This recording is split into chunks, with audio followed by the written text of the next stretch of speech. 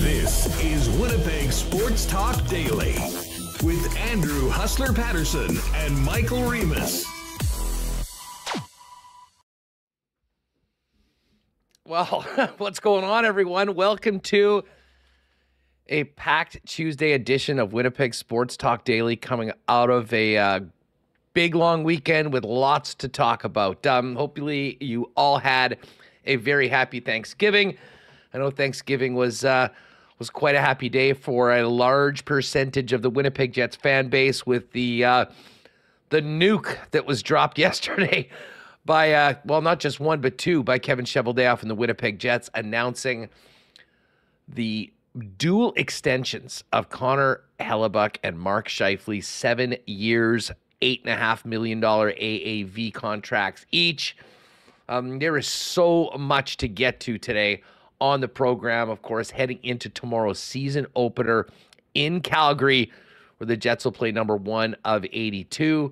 Some great news yesterday. They got completely overshadowed by the news of the extensions of Scheifele and Hellebuyck, was that Nikolai Ehlers was a full participant in practice and has declared himself ready to play. So it's time to get on with the season tomorrow. But today, the majority of the conversation will revolve around the massive news that broke yesterday afternoon and this morning's press conference with Scheifele and Hellebuyck down at Canada Life Centre. Welcome to everybody with us in chat. I'm sure the takes are already coming in hot and heavy, but do want to once again thank everybody. Friday was a big day for us heading into the weekend. 10,000 subscribers on our YouTube channel as we continue to grow. Thank you so much for the support. And if maybe you're just popping by and finding us for the first time, looking around for more news on the big signings, this is where we're at every day live, 1 o'clock p.m. on YouTube. And make sure to subscribe to Winnipeg Sports Talk on your favorite podcast feed. Usually we get that pod up shortly after the live show, just in time for your drive home from work, and at around 3:30 or so here in the Winnipeg area. So there's lots to get to today.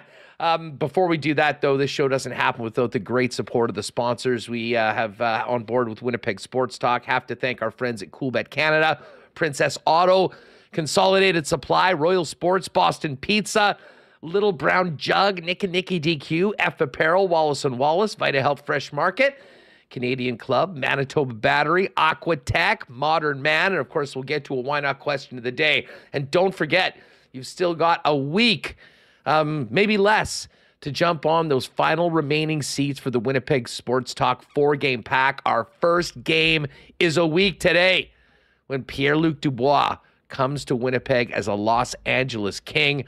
All the information on our Winnipeg Sports Talk 4-game pack is in the link in the description of this video. Or if you're listening to the podcast, head on over to winnipegsportstalk.com, click on the link there, and hopefully we'll see you join an ever-growing crew of WSTers for those 4 games against the Kings, the Oilers, the Leafs, and the Flames. It's going to be a great season. I think people are even more fired up to get going on the season after the big news yesterday. Michael Remis, what is going on? Man, so much to get to from the weekend. We didn't even mention that wild Bomber game Friday. One of the best games ever. Regular season games, period. Unbelievable. You might be right. That was incredible. The Ross Atkins press conference Saturday was also incredible, but for many different reasons. NFL Sunday is always great, but yeah, I mean, I looked at my phone, about to do a puzzle with my son, and I saw the email from the Jets saying, hey, these guys signed 7-year extensions. I did not think both of them was possible. We've been talking all summer, pretty much how one of them was likely gone. It was I mean, great move. I thought it was, look, if they want to compete, they want to contend. I don't think they had any direct replacements for those guys. So for the short-term future, I think this is a great move and great move for this season as we look ahead. We talked about it a lot on the stream before. Check it on our channel. But it was, I think, very exciting day for the Jets. And I think it made a statement to the locker room, to the league, that this team is certainly committed to winning.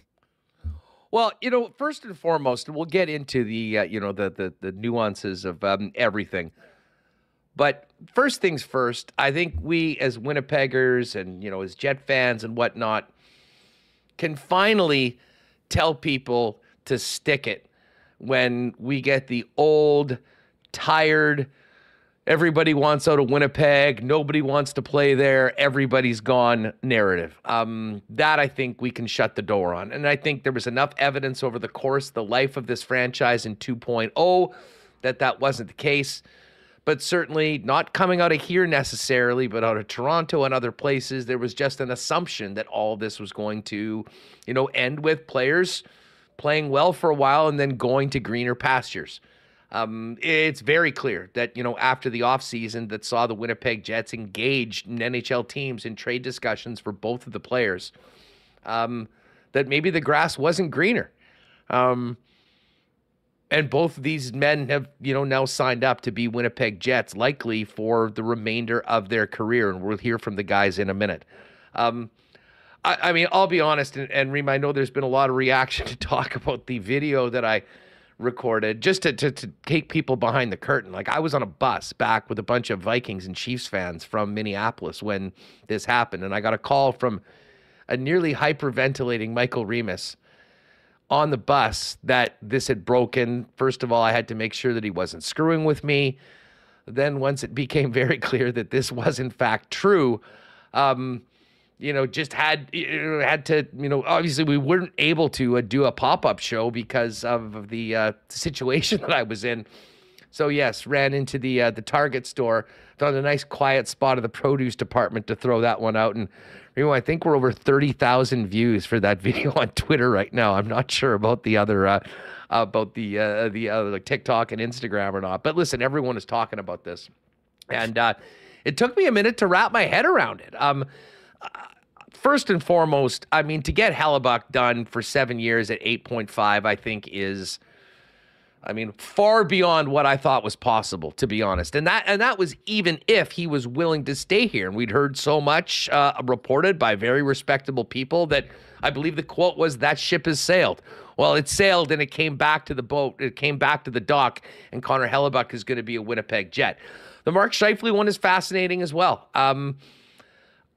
I did not think that the organization at the time, and listen, things have obviously changed at the beginning of the summer, that they were thinking about going down this road. But as I think the offseason played out, you had a situation that became very apparent that, there might be the willingness for the Winnipeg Jets and Mark to get together, and discuss an extension.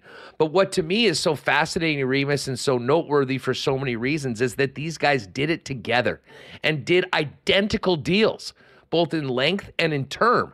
That to me was simply shocking. And listen, as I said yesterday in the video, I got to give a ton of credit to Kevin Cheveldayoff, and I know Larry Simmons, I believe, is a big part of that negotiating crew. To not only get it done, but to bring them together like that. The message it sends to the fan base, the message it sends to the players in that dressing room, it backs up everything that they have been saying, that, they're intending on being a competitive team. They're planning to win. And it certainly does sort of chart the course for this club over the course of the next 5 to 7 years. So I'm still somewhat stunned, as I'm sure many of you are. But I really do think that this is a good thing for the Winnipeg Jets. And listen, if you ask me which one I like more, I think it's pretty clear. I like the Hellebuyck one more. But I'm also very interested to see, and we'll talk about this with Mike and with Jeff, about what this does to Mark Scheifele's situation. Because, now listen, he's got some defensive liabilities, absolutely. He's also been an incredibly productive player, point a game pretty much every year, 42 goals last season. But I think there was some real question as to whether he wanted to be here, whether he was committed to this situation. And I think there was also a lot of, talk about, how he had been quote unquote underpaid on his previous contract, and what that would do to negotiations going forward here or elsewhere. The way that it all came together is fascinating. We will look back at yesterday and this Thanksgiving Day weekend for a long time in Winnipeg Jet history.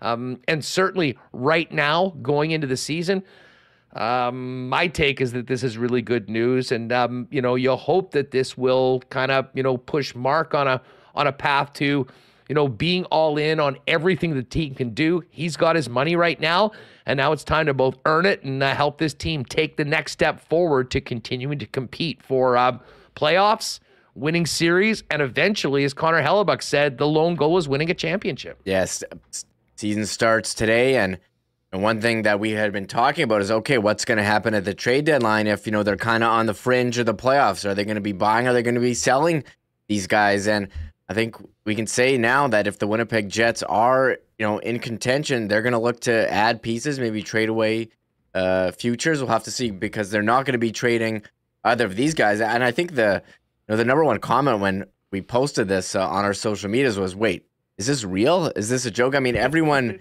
you thought, because I don't think anyone really saw this happening. Both of them staying long term. I thought it was kind of one or the other. Like during, we talked about similarities with Byfuglien and Ladd, where Ladd got traded and Byfuglien re-signed, but both these guys, identical 7-year, $8.5 million deals, and salary cap, is probably going up through the life of this deal.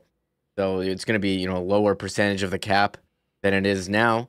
But look, if the Jets, they're saying, hey, we want to contend, we're not going to tank. And if you did lose a guy like Mark Scheifele, who's coming in at first line center? Who's going to score, 40 goals for you? For goalie, I mean, who's replacing Connor Hellebuyck? They really didn't have a direct replacement unless you thought it was going to be Laurent Brossoit, if he could stay healthy for a year. But I think this definitely solidifies the team going forward. And as I said before, signals the team that they're, serious about winning, signals to the league that, hey, Winnipeg's a place where you can come and stay here long term. And I think for the fans, I think a lot of people here are certainly excited about the signings. I think there's, some trepidation for the last couple of years, but we're living in the now, and I think for this season, the next couple, the Jets are going to continue to contend, to be in the playoffs and have a competitive team. Well, I mean, listen, for everyone that said, well, I don't mind the deals, but I'd like them to be shorter. Folks, I'm stunned that they weren't 8.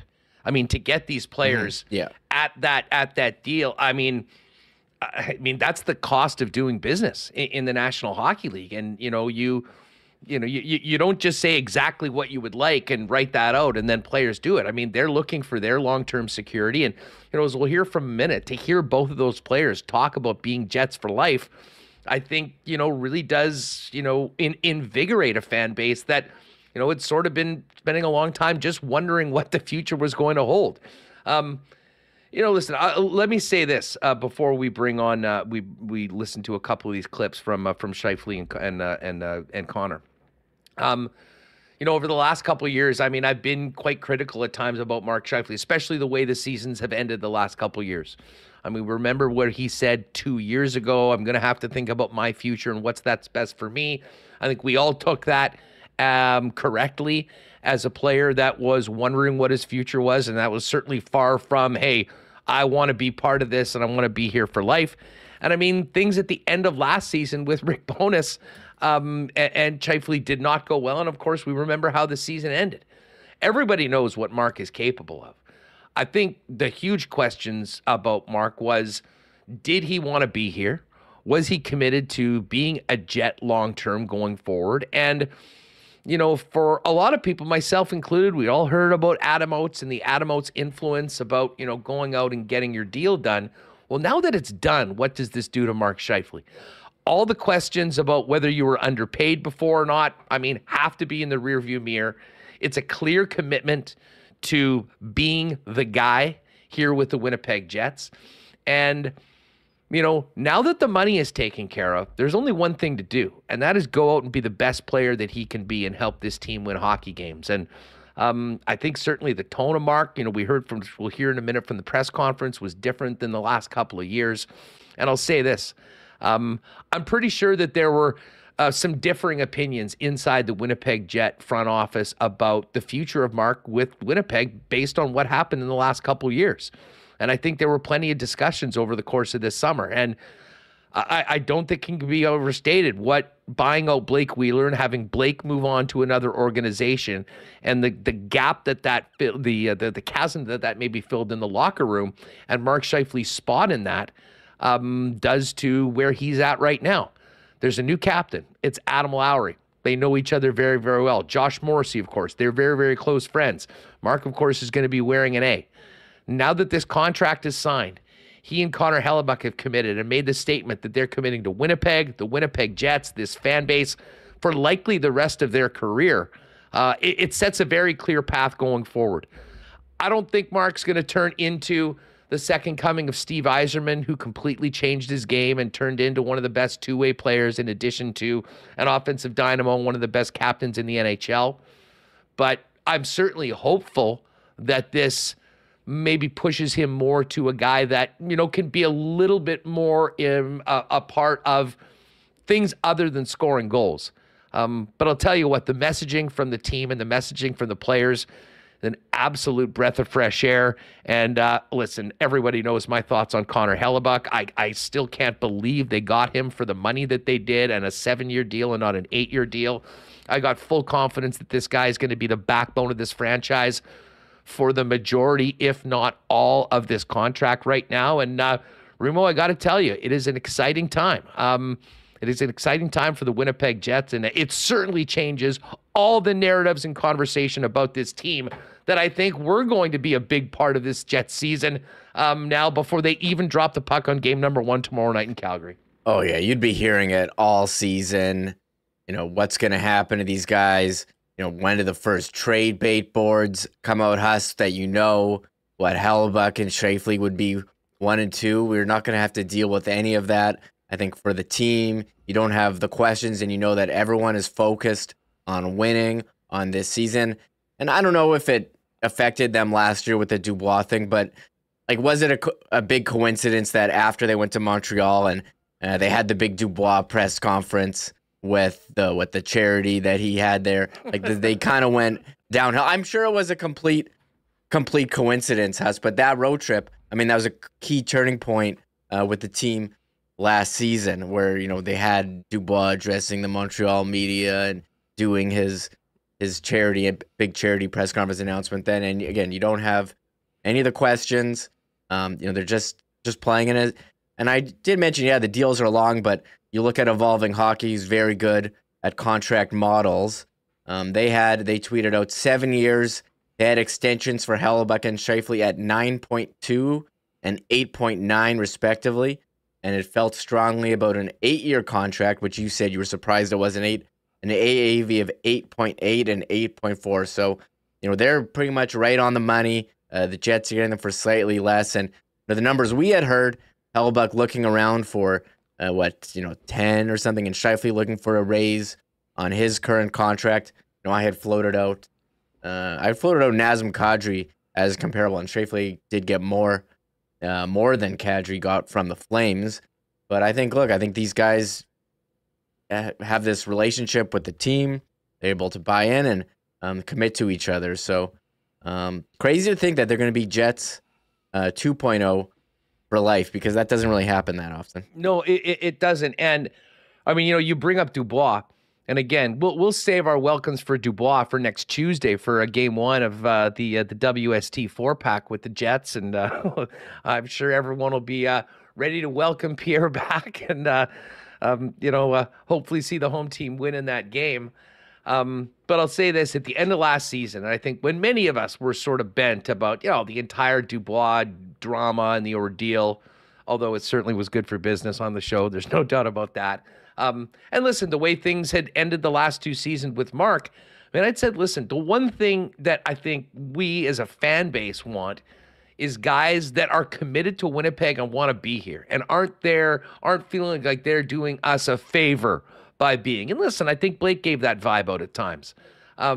We heard 2 guys today, and we'll get to that in just a second, that certainly made a statement that they are happy, proud to be Winnipeg Jets, and are looking forward to doing some great things in the future. And as I say, that certainly changes a lot of the thoughts. And I mean, listen, it is a great message to every other guy in that locker room that two of their most important players are buying in and are here for the long haul.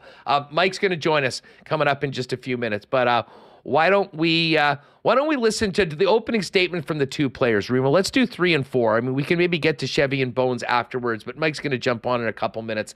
Here's the opening statement from Mark Scheifele from earlier today at Canada Life Center after officially signing his 7-year extension with the Winnipeg Jets. Yeah, I'm just, I'm very honored, first and foremost. I'm very honored and can't thank the organization, Mark Chipman, Chevy, Bones for trusting in me as a player. And, obviously I was drafted here.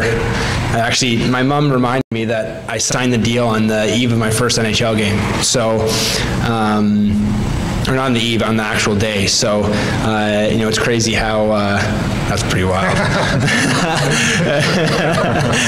So, it's pretty wild how things happen. And, there's nothing I want more in this world than to win a Stanley Cup for the Winnipeg Jets and to do it alongside Helly, to get this whole process done, with the likes of a Vezina goalie like Connor, and can't think of a more hardworking, dialed in, athlete in our game. And I'm lucky to be sitting beside him here today, and just can't thank the fans, can't thank my family enough. I'm tremendously honored and just very excited to get the season going. All right, so there's Mark Scheifele. And by the way, listen, thank you, Ticona Paulie, for the $5 super chat towards the BA split bet. Very shortly after doing that video, I tweeted BA, congratulations, I'm no longer undefeated with bets with people in the chat. My streak of winning Ryan Friesen bets is over. BA, I will be sending that to you because, listen, I mean, I was very clear at the beginning of the season. I didn't think that Mark Scheifele would be a Jet at this time, and I didn't think his extension would happen. And obviously some things have changed. And I think this kind of goes back to my point about where things happened at the end of last year. I think after Blake was gone, I think there's been probably a little bit of soul searching on both sides, and obviously plenty of conversations behind the scenes to give the Winnipeg Jets the confidence to do this deal with Mark. And hey, we'll see how it all plays out. But it certainly seems like the team, the organization is in a good place about it. And as we just heard from Mark, excited to be here moving forward, knowing what the goal is now that he's secured his probably final long-term contract as a National Hockey Leaguer. Hellebuyck did the same thing for the exact same amount. We'll kind of get to what message that sends to everyone as well. But here's what Connor Hellebuyck had to say with his first statement after signing his contract. Yeah, I would definitely like to thank the organization, Chevy, Chip, Coach, Rick, Wade Flaherty. I mean, so many guys to thank. Mark, you're a big part of, the guy I am today. You've definitely paved the way for me and a lot of players in this organization to do what's right. And when you're sitting back and you're gathering all the information you possibly can, and you look around the league, you don't get a team that is dialed as we are. And I think that leads with you, Mark. So thank you for being the player you are, and thanks to the organization for believing in me. And I think that was the most important aspect when I really looked at it, is this organization believes in me the way I believe in myself. And that's kind of the way I've gotten to where I am now. And it's really hard to leave that. That breeds success, and I want to thank you guys a lot for believing in me the way I believe in myself. And now I'm ready to be a Jet for life and bring a cup to this city, because I truly believe that we can get it done here. Man, that puts a smile on my face. I mean, he has been, and I maintain he's the best player on this hockey club, and everything changes if Connor Hellebuyck isn't here. And Remis, to hear him say he's fired up and excited to be a Jet for life is something I had hoped we would hear. I wasn't particularly confident we would hear, but we just heard it.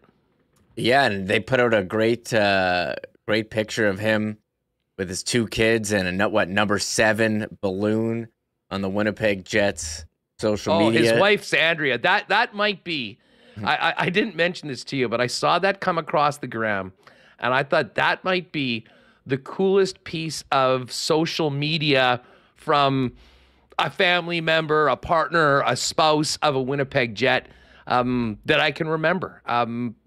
Celebrating. There it is, Connor with his 2 children, the congrats data with the 7 behind, and of course the dog too. Can't remember what his dog's name is, but we'll be seeing him on that mask all season long, and a big day in the Hellebuyck household. And listen, he is the backbone of this franchise, and to have him here going forward at what I maintain is, listen, I know it's a lot of money, but when you think about what he's done for the Winnipeg Jets, I was expecting it to be more. I said that I would have been fine with doing more. I would have been fine with the 8th year. I thought he was that important. And as I say, I think Chevy and the crew that negotiated these deals did such a great job. And it cannot be overstated, Remis, watching those guys together. I had no idea about, the relationship from some of the other players you see a lot more. You don't see it as much between a goaltender and the guys. But to see those guys together, and the fact that Hellebuyck didn't hold out for more, try to be the highest paid guy, I think it sends an amazing message to the fan base, but also to every single guy in that locker room, as well as young players that will be joining the organization and the active roster in the years to come. It's kind of funny. The Jets put this out. Scheifele and Hellebuyck established 2015. It's just pictures of them, I don't know, after the game, and maybe they're, and I was looking for pictures for the thumbnails, for Instagram, for this show on YouTube, and there's just so many of these guys after the game with the embrace, and they obviously do have that close relationship. You heard that there. I mean, you don't have it too often where 2 guys who are pending UFAs sign identical deals, and I'm sure that they talked about their futures together as much as, they say, oh, I haven't thought about it. I leave it up to my agent. I'm sure they talked about it and said, we believe in Winnipeg. We believe in the organization, and they're pumped to be Winnipeg Jets for life. I mean, it's pretty cool, Huss. Again, you don't see that often, and I'm looking forward to seeing what happens here going forward in the next 4 or 5 years with this group here. Yeah, no doubt about it. I mean, we've seen a couple times. I mean, obviously Kane and Taves signing those identical deals to keep them in Chicago for 8 years. Some people bring up the Suter and Parise deals in Minnesota. Those are both UFA deals, and those are also 12 years, if I'm not mistaken. So, listen, I'm glad they're not 12-year deals. Obviously, that's impossible right now. But there's a lot to it. And probably the most incredible and fascinating thing about this that I'm not sure we'll ever really know, although I hope we do, is how those negotiations came together. I mean, they had different agents. So to get everybody on the same page, to bang it out at the exact same number is certainly noteworthy, and probably maybe the most interesting part of this entire ordeal. Mike McIntyre is going to jump on right away. Jeff Hamilton later on. Mike Kelly from the NHL Network. Just before we bring in Mike, thank you, Ezzy, for the comment on my haircut in chat. Yes, I did pop by and see our friends Modern Man last week. And guys, if you need to get haircuts or more, get on down to one of Modern Man Barber's 8 locations in Winnipeg, including the newest locations on Pembina Highway and over on Plessis Road. Modern Man's got you covered with haircuts, beard shaping, shaves, color services, and more. You can book your look and make an appointment at modernmanbarber.com, and give him a follow on Instagram at Modern Man Barbershops. Pretty nice outside. Pool season's over, though. If you're thinking about a pool for next year, Aquatech are the experts and can get you working on that right now with financing options as well. But you might not know that whole home renovations start with Aquatech.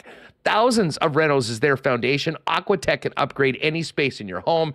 If you're ready to enhance your kitchen, your bathroom, or even add a man cave to your home, visit aqua-tech.ca to learn more about their whole home renovations, including financing options. Well, we know who the battery is going to be for the Winnipeg Jets for the next 7 years, or 8 years, I guess, considering these are extensions that kick in next year. Manitoba Battery's been the engine of good times for the summer for Winnipeggers and Manitobans, and now it's time to get real. The season's here, and the winter is just around the corner. Are you prepared for your car and truck to handle that Winnipeg winter? Well, you can find out by going by for a free battery test at Manitoba Battery over on Logan Avenue. But the bottom line is Manitoba Battery has the best prices in town on batteries for your car and truck for the winter. And even better than getting the best price and shopping local, they'll deliver it to you for free anywhere in the city of Winnipeg with any purchase of $60 or more. It's that easy. Head on over, check out everything they've got on at manitobabattery.com. You can give them a call at 783-8787. And pop by and see Donnie's great staff as well if you're in the neighborhood at 1026 Logan Avenue. And hey, our friends at Canadian Club, I think there was a few cheers last night at some Thanksgiving dinners amongst Jets fans with the big news yesterday. Of course, a big cheers was laid out late night on Friday for the Winnipeg Blue Bombers after that epic win over the BC Lions to all but clinch the West again this season. Of course, Canada's favorite Canadian whiskey, Canadian Club, is also the official spirit of the Winnipeg Blue Bombers and WST. Pick it up at your local Manitoba liquor marts. And don't forget, CC and Ginger, available in 473 milliliter cans. You can pick those up at your local beer store as well. All right, let's get down to Canada Life Center and welcome in Mike McIntyre from the Winnipeg Free Press. Mike, my head is still spinning from the big news yesterday. Take us back to yesterday afternoon. Where were you, and what was your initial reaction when you got the alert or the press release, or how did you find out, and what was your immediate reaction? We had heard some rumblings yesterday morning that there could be some big news coming. The release goes out mid-afternoon. I think, Huss, you and I, we've talked about this a few times in the past, that the longer this dragged on and when nothing happened during the summer, that perhaps it was starting to become a possibility that one or maybe both players could be signed long-term. I think we all accepted that getting Connor Hellebuyck locked up long-term would have been high on the Jets' priority list. We weren't quite as certain maybe about Mark Scheifele, and the thought that perhaps everybody thought, maybe a change of scenery would be beneficial. But, I think as time went on here, and certainly with the season now about to begin, and everybody was saying, look, this wasn't going to be a distraction. But the fact of the matter is it was going to be something that would kind of hover over this team. So with that in mind, maybe an artificial deadline and a little bit of urgency to sit down and see where this is at. And one thing we know about this organization, Huss, is that it's a very loyal organization, and it rewards those that are loyal to it. Mark Scheifele and Connor Hellebuyck would certainly fall into that category. And I think we can't understate the importance that Mark Scheifele was the very first draft pick of the 2.0 era. And I think there's some real, there's some tradition in there. There's some history. And I think that is very important for the organization.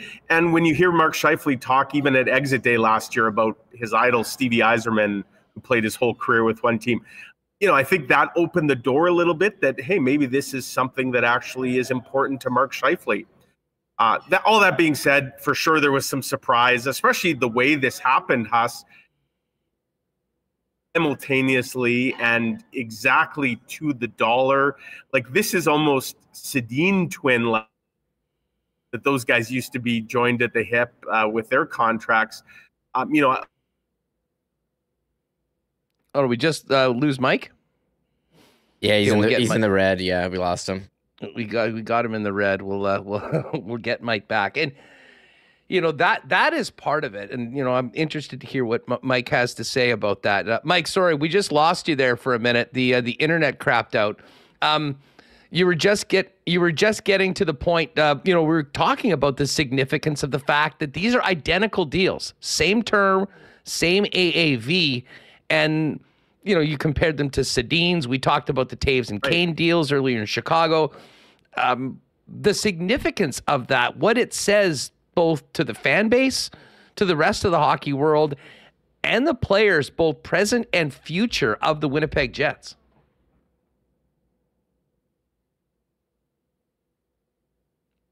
Oh, we had him. He's in the green, and then we just lost him again. I don't know what's up. He's in the bunker right now, I guess, today. The Wi-Fi maybe not quite as good in the downstairs area right now. Well, listen, while we get Mike, let me fire out the why not question of the day for everyone. And I think it's pretty obvious what this question is today. Jet fans, how are you feeling today about the massive announcement yesterday of the dual extensions for Connor Hellebuyck and Mark Scheifele? I would say that from the reaction to the video that I put out yesterday, it probably would be, well, I would say it's overwhelmingly positive for a number of reasons. But certainly it's not unanimous.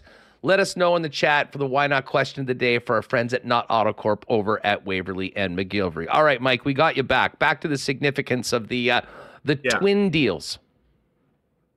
Yeah, sorry, we're actually at the Hockey for All Center here, and the Wi-Fi can be a little spotty. I'm going off the phone now, so hopefully a little bit better connection.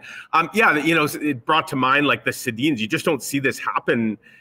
And it'd be one thing if they had the same agents, but they don't. And you can only imagine kind of the stick handling that would have been involved here.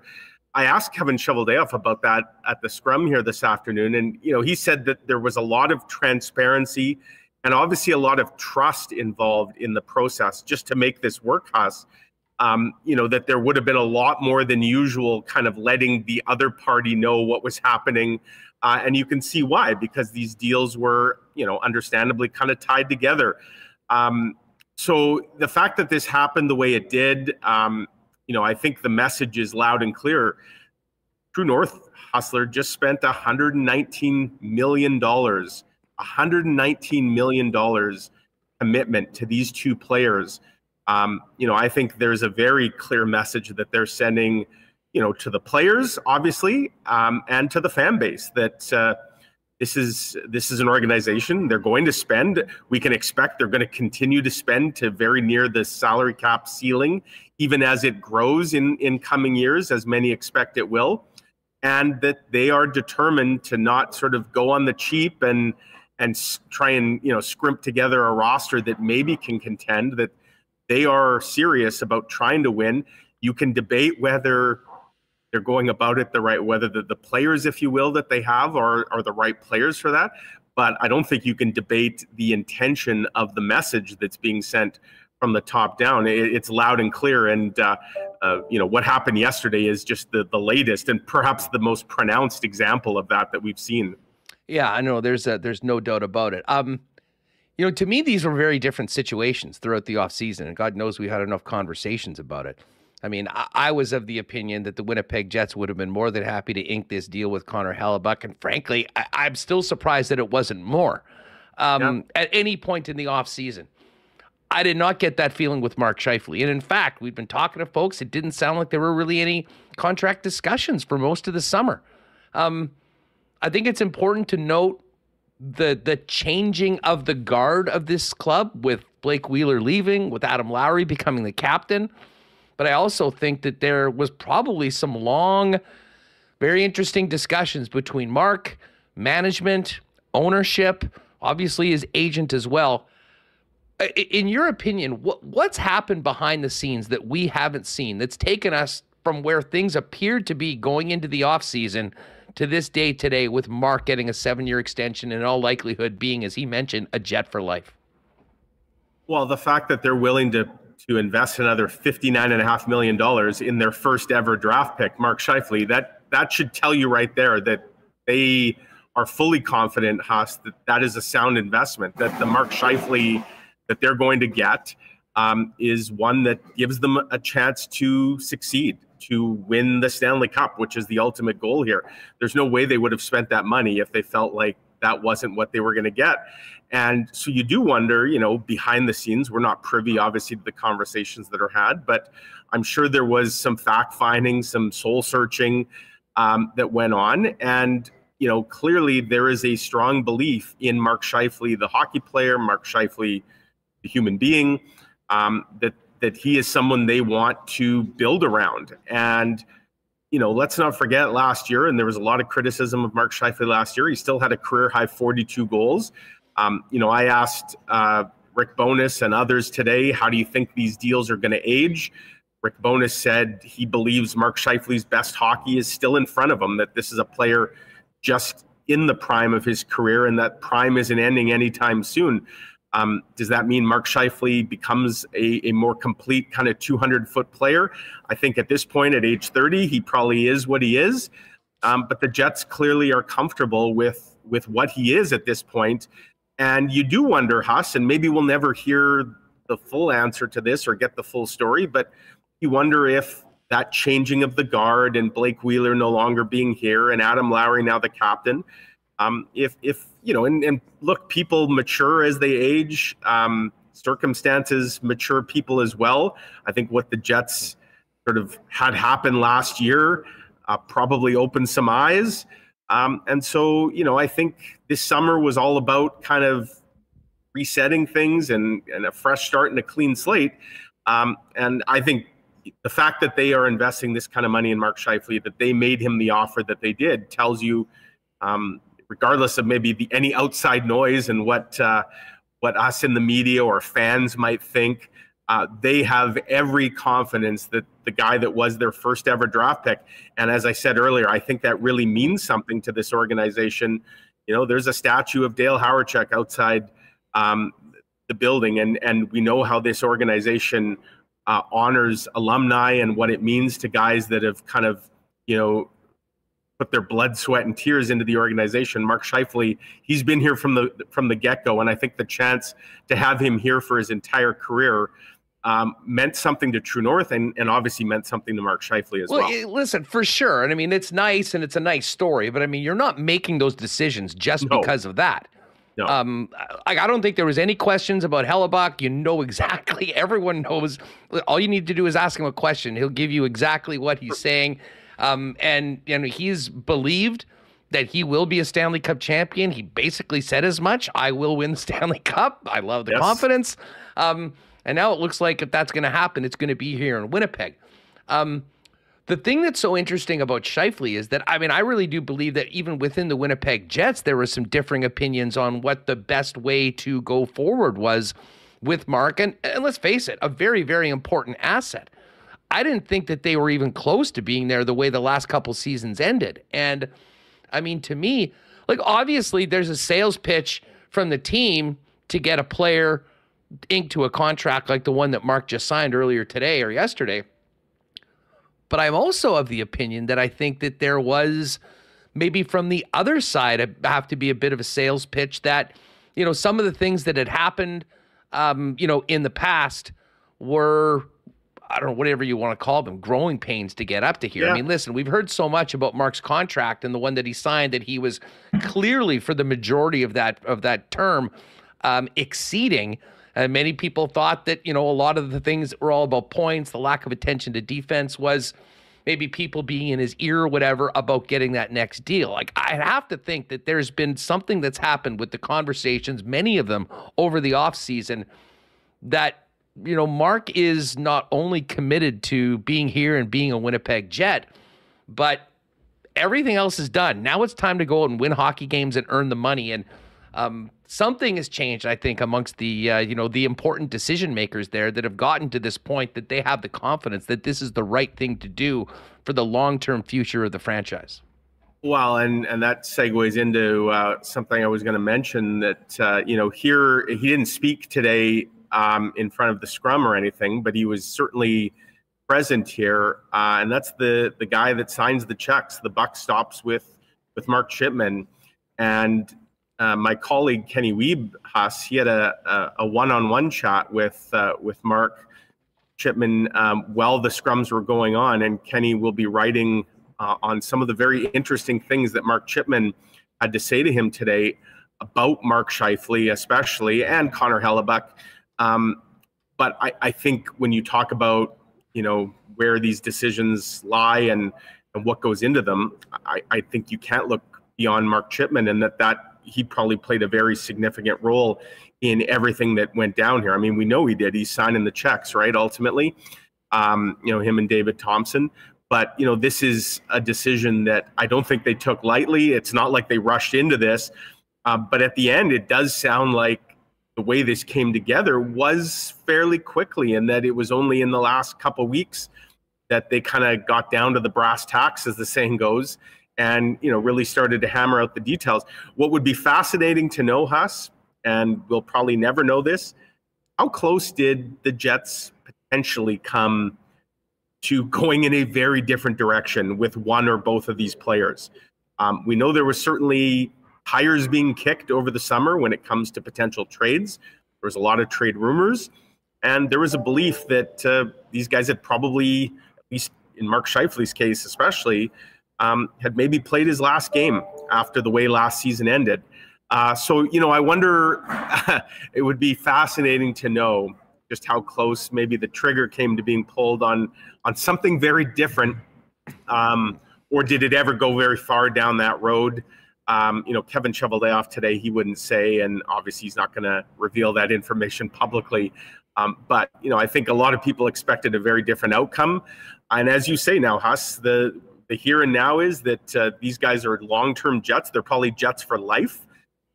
They are very important parts of the core in the present and obviously in the future. They're pieces that the team will build around. And I think the message here is it doesn't end with these guys. That they're going to keep building around these guys, because you're not investing this kind of capital with the idea of just trying to squeak into the wild card every year and maybe luck goes your way. Like, they are obviously in it to win it. And it'll be really interesting to see, especially as the cap goes up in future years, what else they try and do around this team. All the talk about potential rebuild, that's clearly not happening. And so here we are, got the cast of thousands here behind me, the fan club, Huss. You're going to have to send them all royalty. Gang. They all want royalty checks. That's a lot of checks you're going to have to cut for those cameos. But, it certainly sets the stage. We thought this was going to be a very interesting season, I think, for a specific reason. And that is, we all thought, okay, how they start may ultimately dictate which direction they go. Well, we now know the direction, and they haven't played a single minute of the season.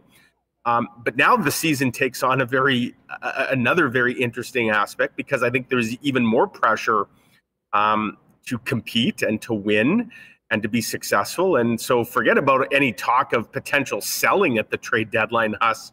Obviously, the Jets would love to be in a position where they can be buying and, really making an aggressive run for it as early as this season. Well, Mike McIntyre from the Winnipeg Free Press with us live on Winnipeg Sports Talk from the Hockey for All Center, following the big press conference today announcing the dual signings of Scheifele and Hellebuyck. Just back to your point about what did or didn't happen this offseason.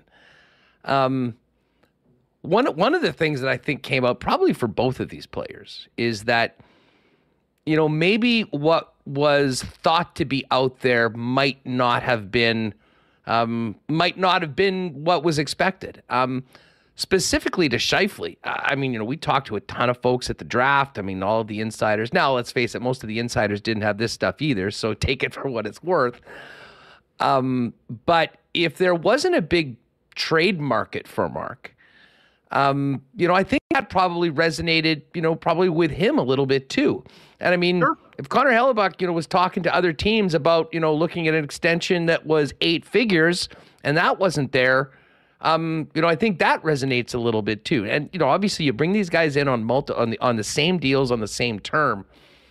I mean, I think there's the potential that these guys go out and play with, now that everything is done, remembering everything that happened, how they got here, maybe with a little bit of a chip on their shoulder. And listen, Mark probably doesn't have to really prove anything to anyone. I mean, we know what he's done over the course of his career. But again, what will determine, I guess, the legacy is what these players are able to do with it and what the team is going to be able to going forward. So, I mean, as much as we can talk about the message that it sends to everybody, the fact that we're not going to be talking about this at all this season is entirely put into bed, I think, is a real positive for everybody involved with the club. But do you have any thoughts on what this does to the Winnipeg Jets this year? Even though these deals aren't even kicking in until July 1st, it's like an exclamation mark on everything that this organization has been saying to the fan base and to the players they've come through with it now. And now it's time to go earn the money and win hockey games. Well, there's no distractions. So that potential excuse, if you will, is gone. And again, management, ownership have said to this group, we believe in you. We're investing in you. Now go out and reward us. And so, it certainly shifts the pressure onto this group, the players, the coaching staff, to go out and perform to the best of their capabilities. And I think, Huss, the Jets are hoping that the Jets team that we saw through the first half of last season, when they were among the heavyweights in the Western Conference, that is the real Winnipeg Jets, not the team that limped down the stretch and barely squeaked into the playoffs and then made a whimper upon their exit. So I know there's belief, having been around this team, every day during camp, and you hear the messaging coming out of the room day in and day out. They believe in this group. They believe they have the talent. There's certainly skeptics out there, and part of that comes with the territory, Huss, when you've won one playoff series since 2018, as the Jets have done, that people will naturally be skeptical, especially when you keep bringing back a lot of the same core. Now, this isn't the exact same team as last year. There's been some changes and some significant changes. They're also counting on some internal growth and development from players who weren't all that healthy last year, being healthy and contributing, and players like Mark Scheifele, who had a career season in goals, hopefully doing that and then some, but also maybe being a more complete player as well. So I think it shifts the focus now to the here and now. You can stop worrying about, what is the first week or two of this season? What might a tough stretch mean in the big picture? We kind of now know what the big picture is, and it's up to the players to, kind of get to it. Mike, do you think this team is better than it was at the end of last season? And does this change anything as far as expectations for this season? Because, it's all still the same players, although I guess we do know that these guys aren't going to be dealt at the deadline. And that, I think, was the huge wild card, and why I've been saying, before yesterday afternoon, this was the most interesting team in the league, because what happens in the first 25 to 30 games, I think, would dictate where they go. They made it to the crossroads. We've been waiting for them to go one way or the other, and they floored it in one direction after sort of being stuck in neutral for a pretty long time. Yeah, they definitely did put the foot on the gas. Huss, I think this team, I was looking actually at the opening night roster for a year ago compared to what we now know the opening night roster would be. I have no qualms in saying I believe this team is better right now than it was a year ago. You just look at a couple of the decisions that got made the other day. Guys like Axel Jonsson-Fjällby and Kyle Capobianco, they were waived and sent to the Moose because there's no room for them on this team right now. Jansen Harkins as well gets waived and picked up. Those are guys that, were here to start last season. There's no room for them because this team is deeper. Now, is it better? Does more depth mean more wins? Well, we'll see if that translates. But I think Rick Bowness has a lot more options at his disposal, especially when it comes to the forward group. But so much is going to be determined by things, outside of their control. What's the health going to be like? Can Nikolai Ehlers, as he proclaimed a week ago, play all 82 games? Well, he couldn't play any of the 6 preseason games. So that's a pretty bold proclamation. If Nikolai Ehlers can play 82 games or close to it, then I like Winnipeg's chances a lot more than if that's a really low number. Can Cole Perfetti, 3 significant injuries over the last 2 years, can he hold up for an entire season? We've seen glimpses of what he can do, but can he stay in the lineup? But I think, when you look at guys they added at the deadline last year and that are back this year, whether it's Niederreiter and Nemestikov, the 3 players that they got for Pierre-Luc Dubois, all of whom are, in the starting lineup in their top 12, they are a deeper group. A guy like Dylan Samberg now emerging as a top 4 defenseman and, with a lot of room, I think, to even grow further than he has. if guys like Neil Pionk and Nate Schmidt, can they bounce back after what I think they would admit were tough seasons last year? There's a lot of variables for sure. One constant is they have Connor Hellebuyck, and they have him now, we know, for this season and 7 more after this. And I guess I'll say this, Huss, a team that has a Connor Hellebuyck in net, I think always has a chance. They have a chance on any given night. They have a chance in any given playoff series if they can get that far. So I do like the depth they have. But, you know, you look at the way the Jets, you look at their lineup last year as they came down the stretch, and yes, they got banged up into the playoffs, and that obviously hurt them. They were supposed to have the depth to cover for that. Ultimately, they clearly did not. But I do like what they have on paper. But the game isn't played on paper. We'll see how it translates on the ice. And we don't have to wait long. Thankfully, what felt like the longest training camp and preseason in hockey history is mercifully over. Great chat, comment in chat from Aaron Forshu. As a hockey fan, I'm excited by defensively sound players. A borderline Selke pervert. Interesting way of putting it. The deadline deals and PLD trade brought in a lot of players that make this team better. Great comment, and hopefully that will be the case. Mike, just quickly on the way out, buried in all of this, you mentioned Nikolai Ehlers, was his declaration that he's good to go and will in fact play, which when I woke up yesterday morning and started coming back from Minneapolis was the number one question on my to-do list. We got that answer, and then obviously everything else. All systems go for the club, and very importantly for 27. Yeah, and I think everyone around the team, I'm sure, will be holding their breath a little bit, Huss, to see how he, can he get through his first shift? Can he get through the first period? Can he get through the first game?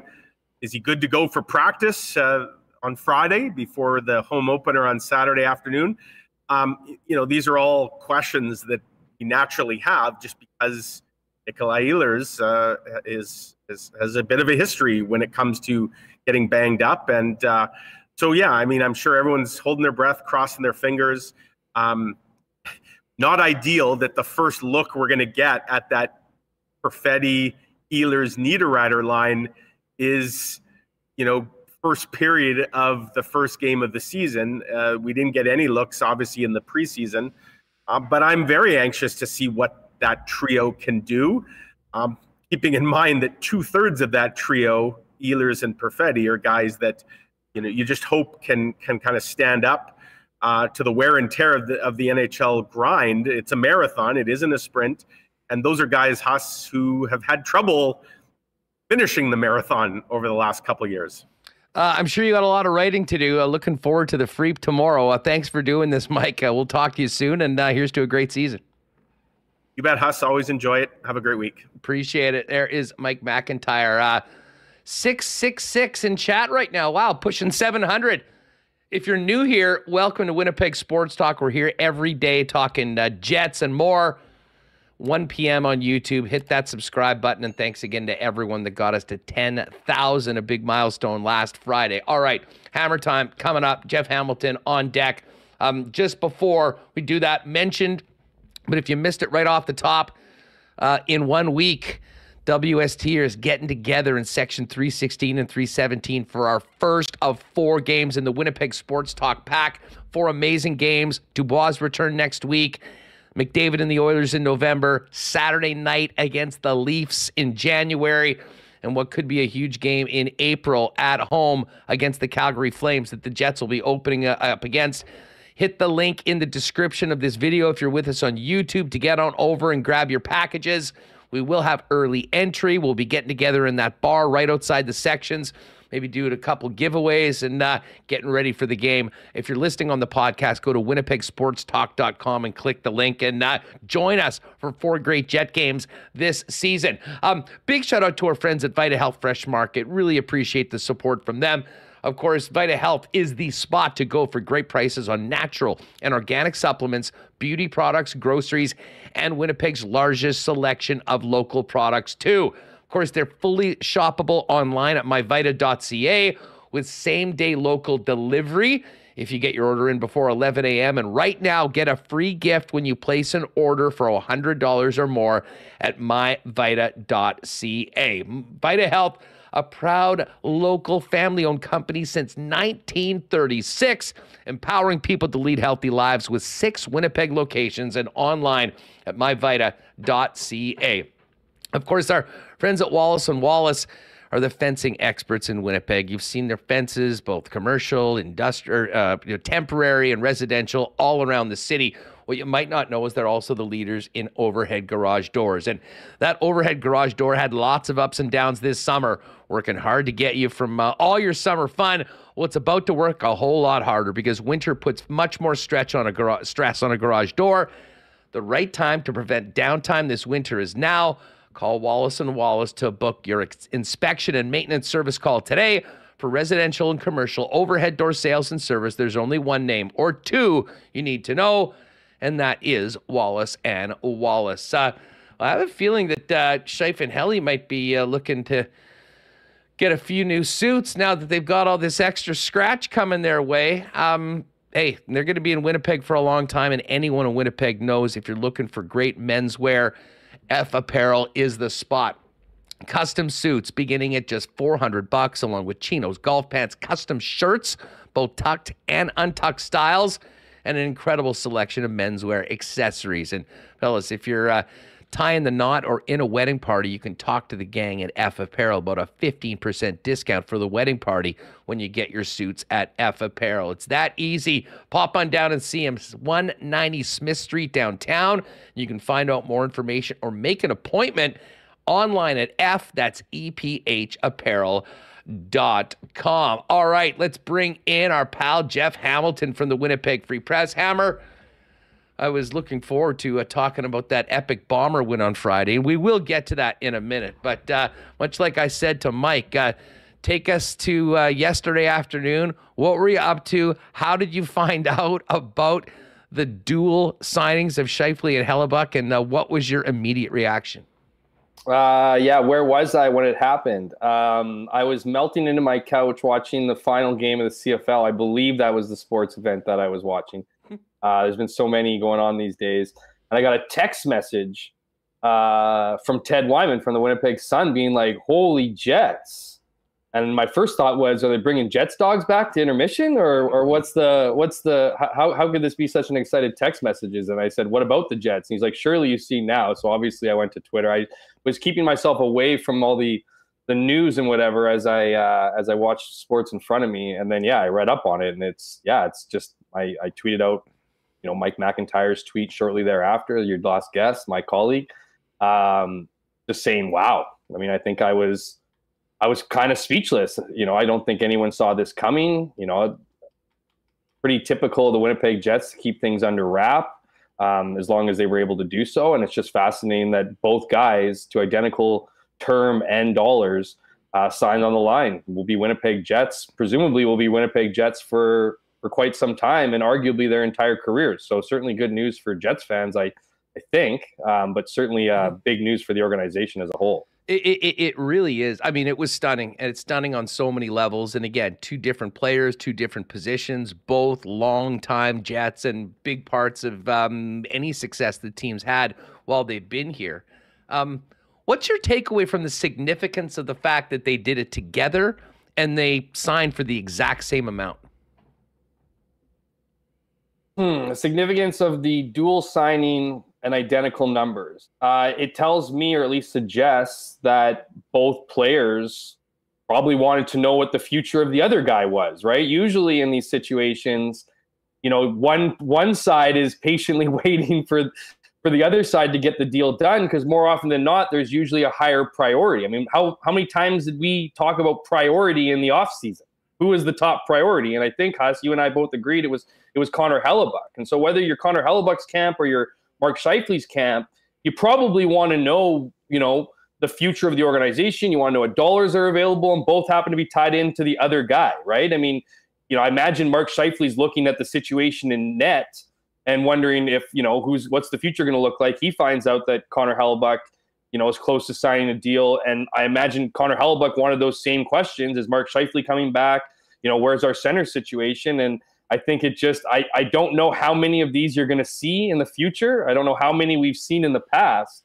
But it is quite telling to me. It's telling to me that two guys were both open to staying in Winnipeg. And while, this isn't necessarily cements this belief, but I think it puts strong, credence behind it, is that both wanted to know where each other were going to be next season and whether or not, the plan was to stick with the group and the core. Two guys, as you mentioned off the top, are two big pieces of this core and have been for since the Jets came back for the most part.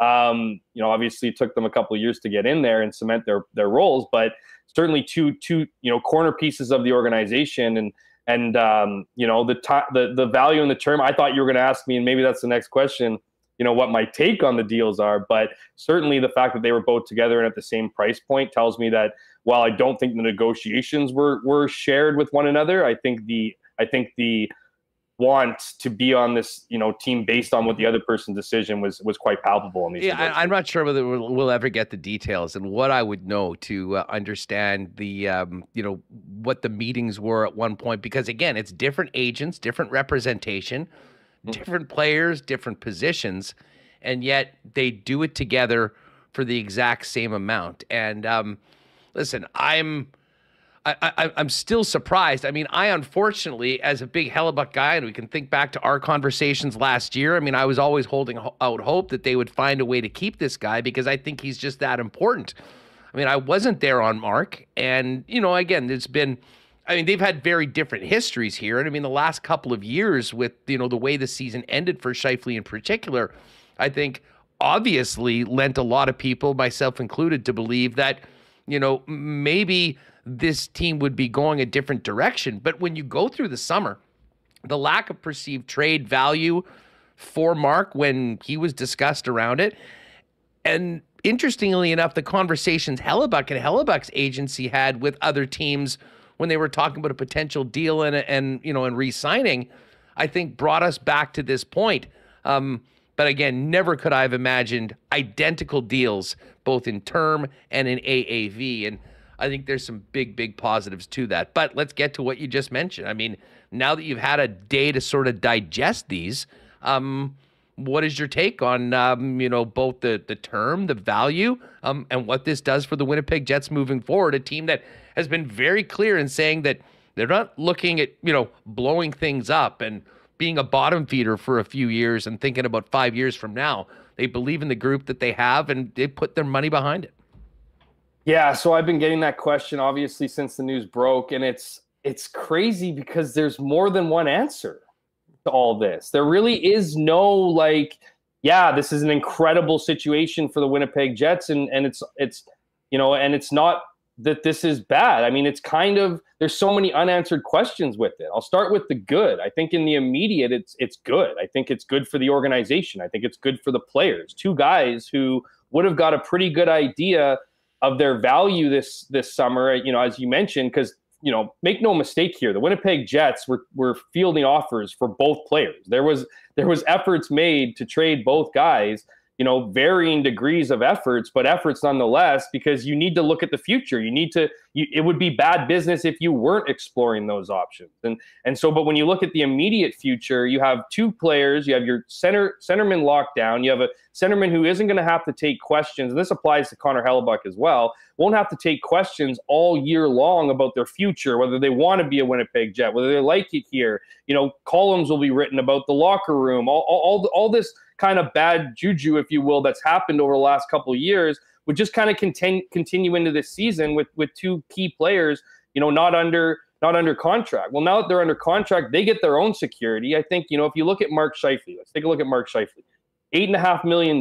Could he get that dollar value on the open market in July? Yeah, probably. He's probably not getting 6 or 7 years though. And so I think if you're Mark Scheifele, you're looking at this season, and we talked about this previous weeks, you're a guy whose stock has, let's face it, Mark Scheifele's stock has fallen over the years, right? I mean, he had a season high or a career high 42 goals last year, but how many times have we read about his defensive deficiencies? We've heard his head coach, rip the best guys on the team, and Mark Scheifele certainly counts as one of those guys. We've seen some of the, the benchings and not talking to media, just some of that bad stuff. I don't think he's getting a super long-term deal necessarily, but this way he's got that security, $8.5 million. That's in the bank for 7 more years. That's a respectable number for him. Same thing for Connor Hellebuyck. I mean, Connor Hellebuyck and Mark Scheifele are both turning 31 years old. I mean, if you look at Carey Price, he made it to what, 34 years old? Henrik Lundqvist in and around the same time. He's going to be getting paid good money until he's 38 years old. I don't think you can necessarily, and that will get to the bad part, expect him to be a Vezina caliber goalie for 7 more seasons, but you can probably expect it for at least 2 or 3. The Jets side on this, I mean, the Jets they needed some major, positive news to them, to their fan base, to their organization. Hence the four episode documentary that they have, pretty much, parading Mark Chipman as the guy who rescued NHL hockey, right? These things are in play to help with the fan base and stuff. And these 2 signings will do a lot for that. It will help trying to change. I don't think it changes the narrative that free agents don't want to come here. That's probably something Winnipeg is going to have to deal with for a while, but it does make the organization look good. Look at what happened to Calgary Flames a year ago. They said goodbye, to their best player and couldn't re-sign guys. Winnipeg Jets, here they are, their 2 cornerstones. Here they are inking a 7-year extension. So a lot of positive news for the Winnipeg Jets right now. But then you let it sink in a little bit and you wonder, well, how effective is this going to be? And are these good deals? One thing it tells me is, okay, I guess Kevin Cheveldayoff is going to be here for the long term. I mean, you're allowing, him, that doesn't necessarily secure him for 7 years, but he's certainly been allowed to make the moves for the foreseeable future here, which is a big one. So his seat seems colder than it was yesterday. And then you look at the term. You look at the term and you go, okay, well, $8.5 million is a lot of money. It's not going to be a ton of money starting next season and the years after that. We're seeing a salary cap jump to $88 million next season. It's supposed to jump, even more after that.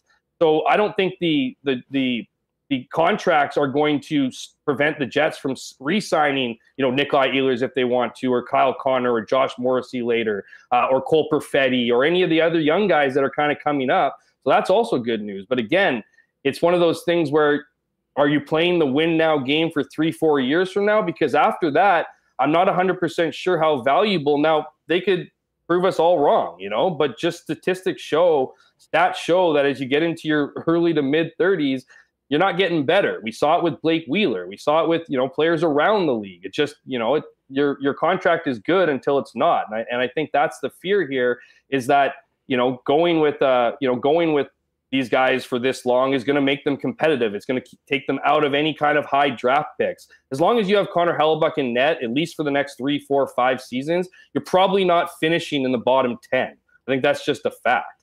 But again, after that, you start wondering, well, do these contracts make sense? The good news is you don't have to think about that for a few years. And while there's no point in dwelling on it now, because the reality is the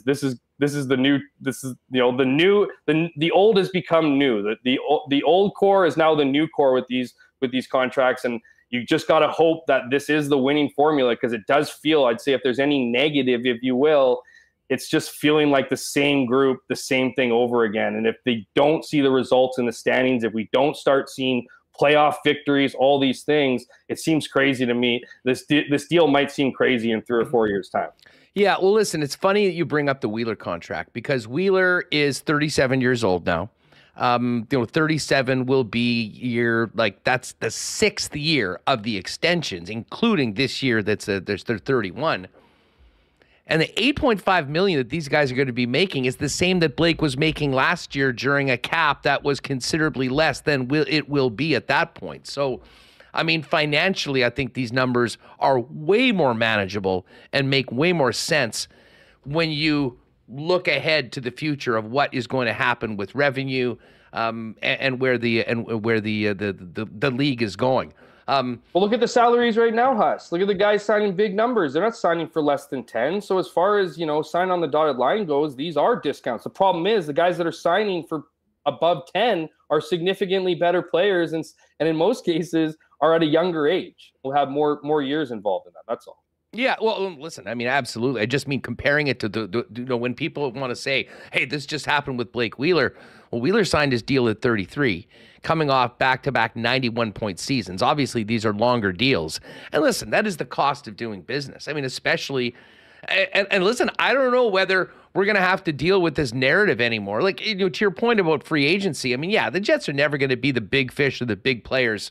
I mean, unless you get to a point where you're like the Edmonton Oilers and everyone expects you to be a team that is absolutely going to be competing for a Stanley Cup. And then guys will go there on a 1-year or 2-year deal and make the money work because they want to be a part of it. I mean, that's the only way I think the Jets get to that point.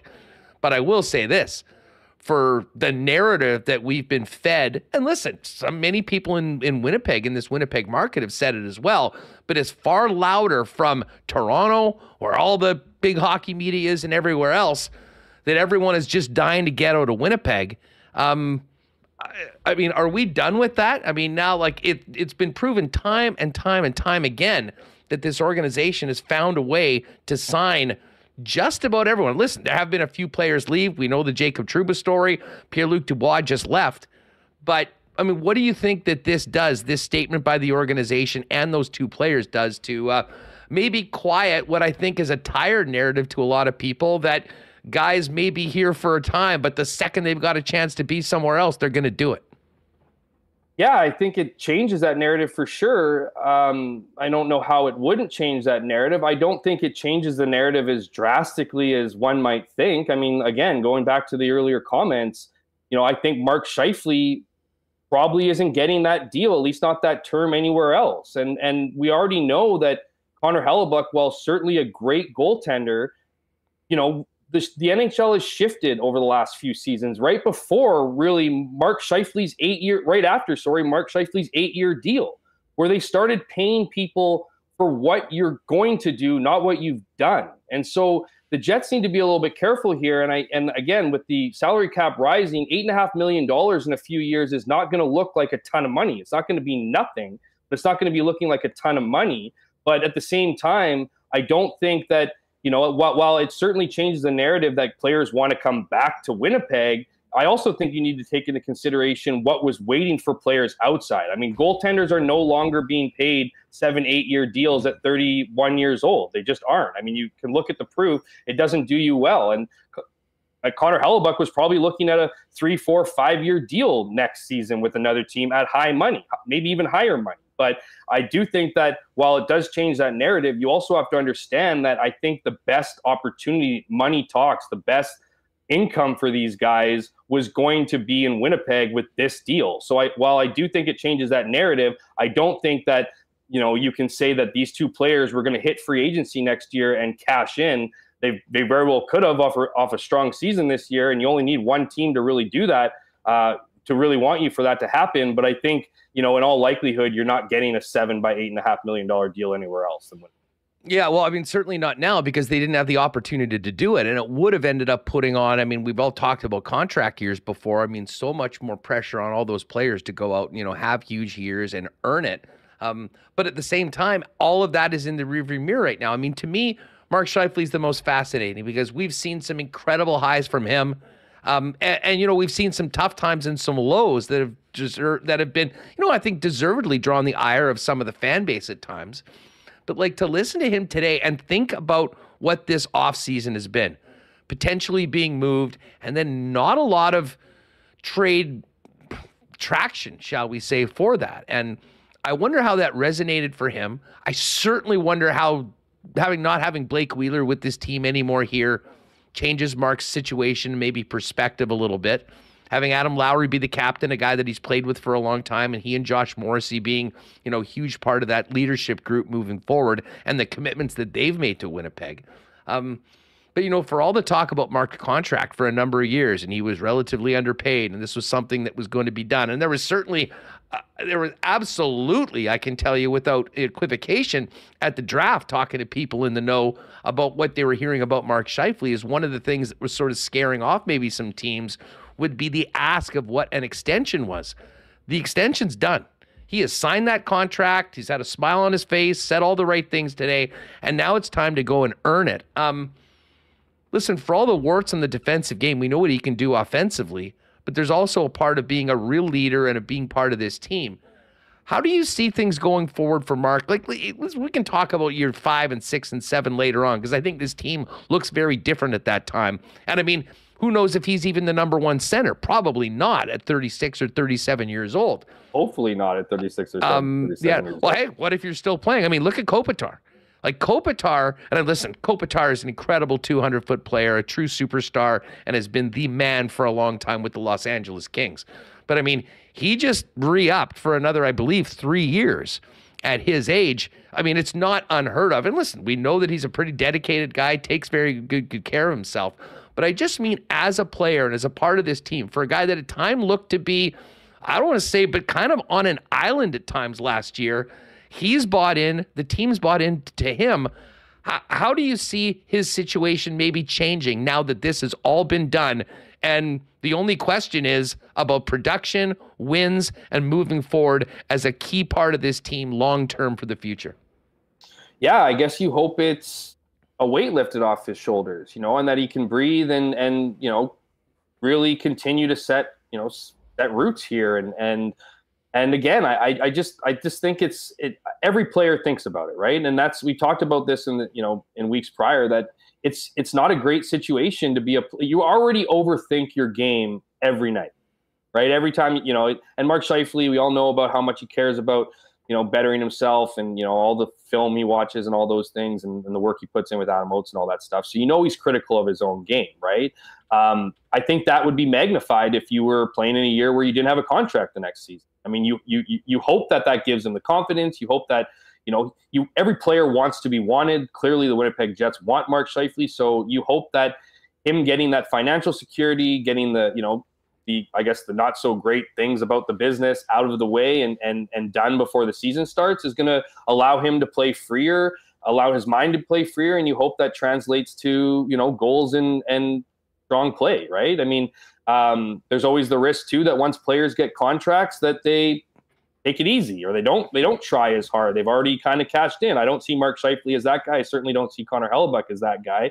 Nor do I see really any player that goes out there and just mails it in because they've already got a contract. But we have seen players who have, in the first year of their deal, sometimes it's too much pressure. Sometimes it's whatever. I don't see any of that happening for either of these veteran players. I think this is an opportunity for Mark to, again, know where he's going to be, concentrate on hockey.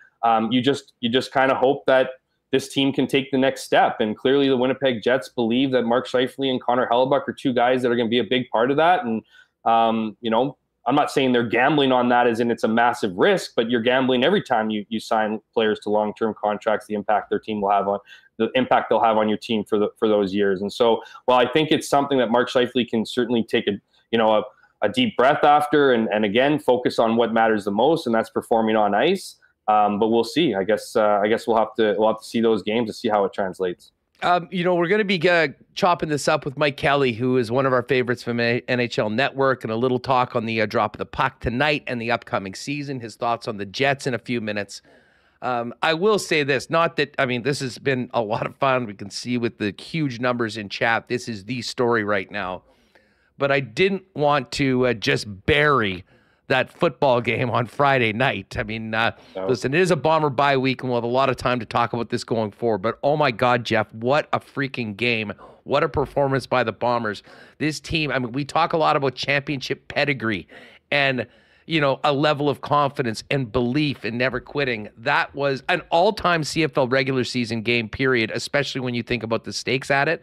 But my God, the Bombers did it again, and Bomber fans are getting ready to welcome the West in on November 11th, which is all but a certainty, although a little bit of work left to be done.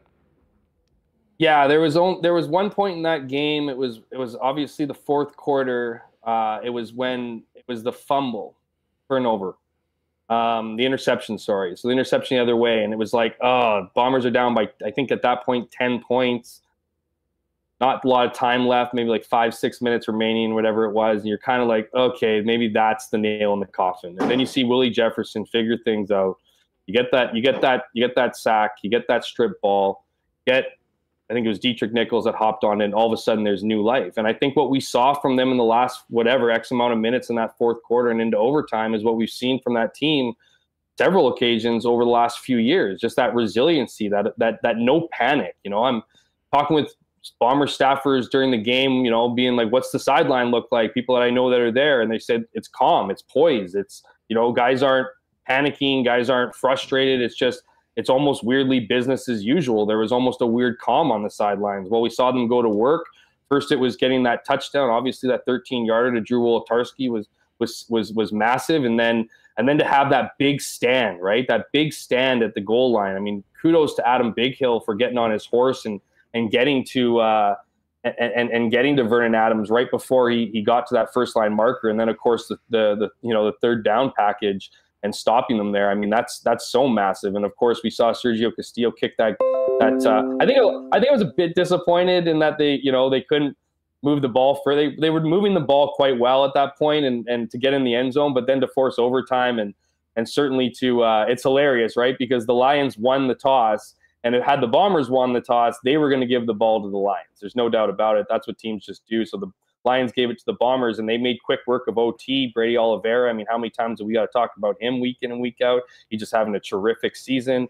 And then for the defense to come up big again in overtime and force that what accounted to a Hail Mary on 3rd and 18 that Evan Holm eventually knocked down to the ground and secured the win. I mean, I've seen a lot of Bomber games over the years, but that has to be one of the most impressive, as you mentioned, just given the stakes in the game, just the winner of that game, and they're not guaranteed a trip to the Grey Cup, but man, is their trip to the championship game all the more easier. And so just when you consider everything that was at stake in that game and what the Bombers were able to do, while it isn't incredibly surprising because we've seen similar things like that, it was no less impressive just how they continued to dig deep into whatever it is they're digging into and finding what they need to find to come back in games like that. Yeah, it was a game we'll be remembering for a long time, and sets up a potential rematch between these two clubs on November 11th at IG Field in the middle of November in Winnipeg, which is a hell of a lot different than BC Place. I'll tell you that much. Oh, big time. I mean, I think we might have talked about this last week, but it was like, had the Bombers certainly did not want to have to go through that extra game hosting what would likely be an absolutely putrid Saskatchewan Roughriders team. Oh, they stink. Oh my God. But having to play that extra game, then having to go to BC Place, that atmosphere, it's nothing like IG Field, but it's not quiet. Like I actually really like the energy at BC Place, even before Amar Doman came in and really boosted those crowds. So it's just a much better situation for the Bombers to get back to their 4th Grey Cup, to get back to a Grey Cup game that I think it's fair to say will define whether or not they're a dynasty in this league. I mean, they need to be winning, and so to pull out what they pulled off. And to get that route, most certainly going to be playing the BC Lions again, but to do so in the frigid temperatures of Winnipeg November, than the nice confines of roofed BC Place, I think works extremely well for the Bombers' favors in getting back to that big game.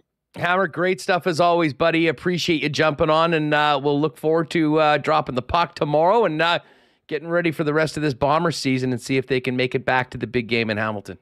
Always a good time, Huss. Thanks for having me on, and shout out to the commenters. Love me or hate me, you guys make the show. Take care. There's a lot of them today. Hit the sub button if you haven't already. Shout out to everyone that helped us get to 10K last week on that big Friday show here on Winnipeg Sports Talk. And while you're at it, such a big crowd, hit that thumbs up too. Wouldn't mind spiking those numbers and getting more people checking out what we're doing here on Winnipeg Sports Talk. All right, more coming up on the Hellebuyck and Scheifele extensions, and of course the upcoming NHL season, which begins tonight. What a way to get going. Sid the Kid versus Connor Bedard.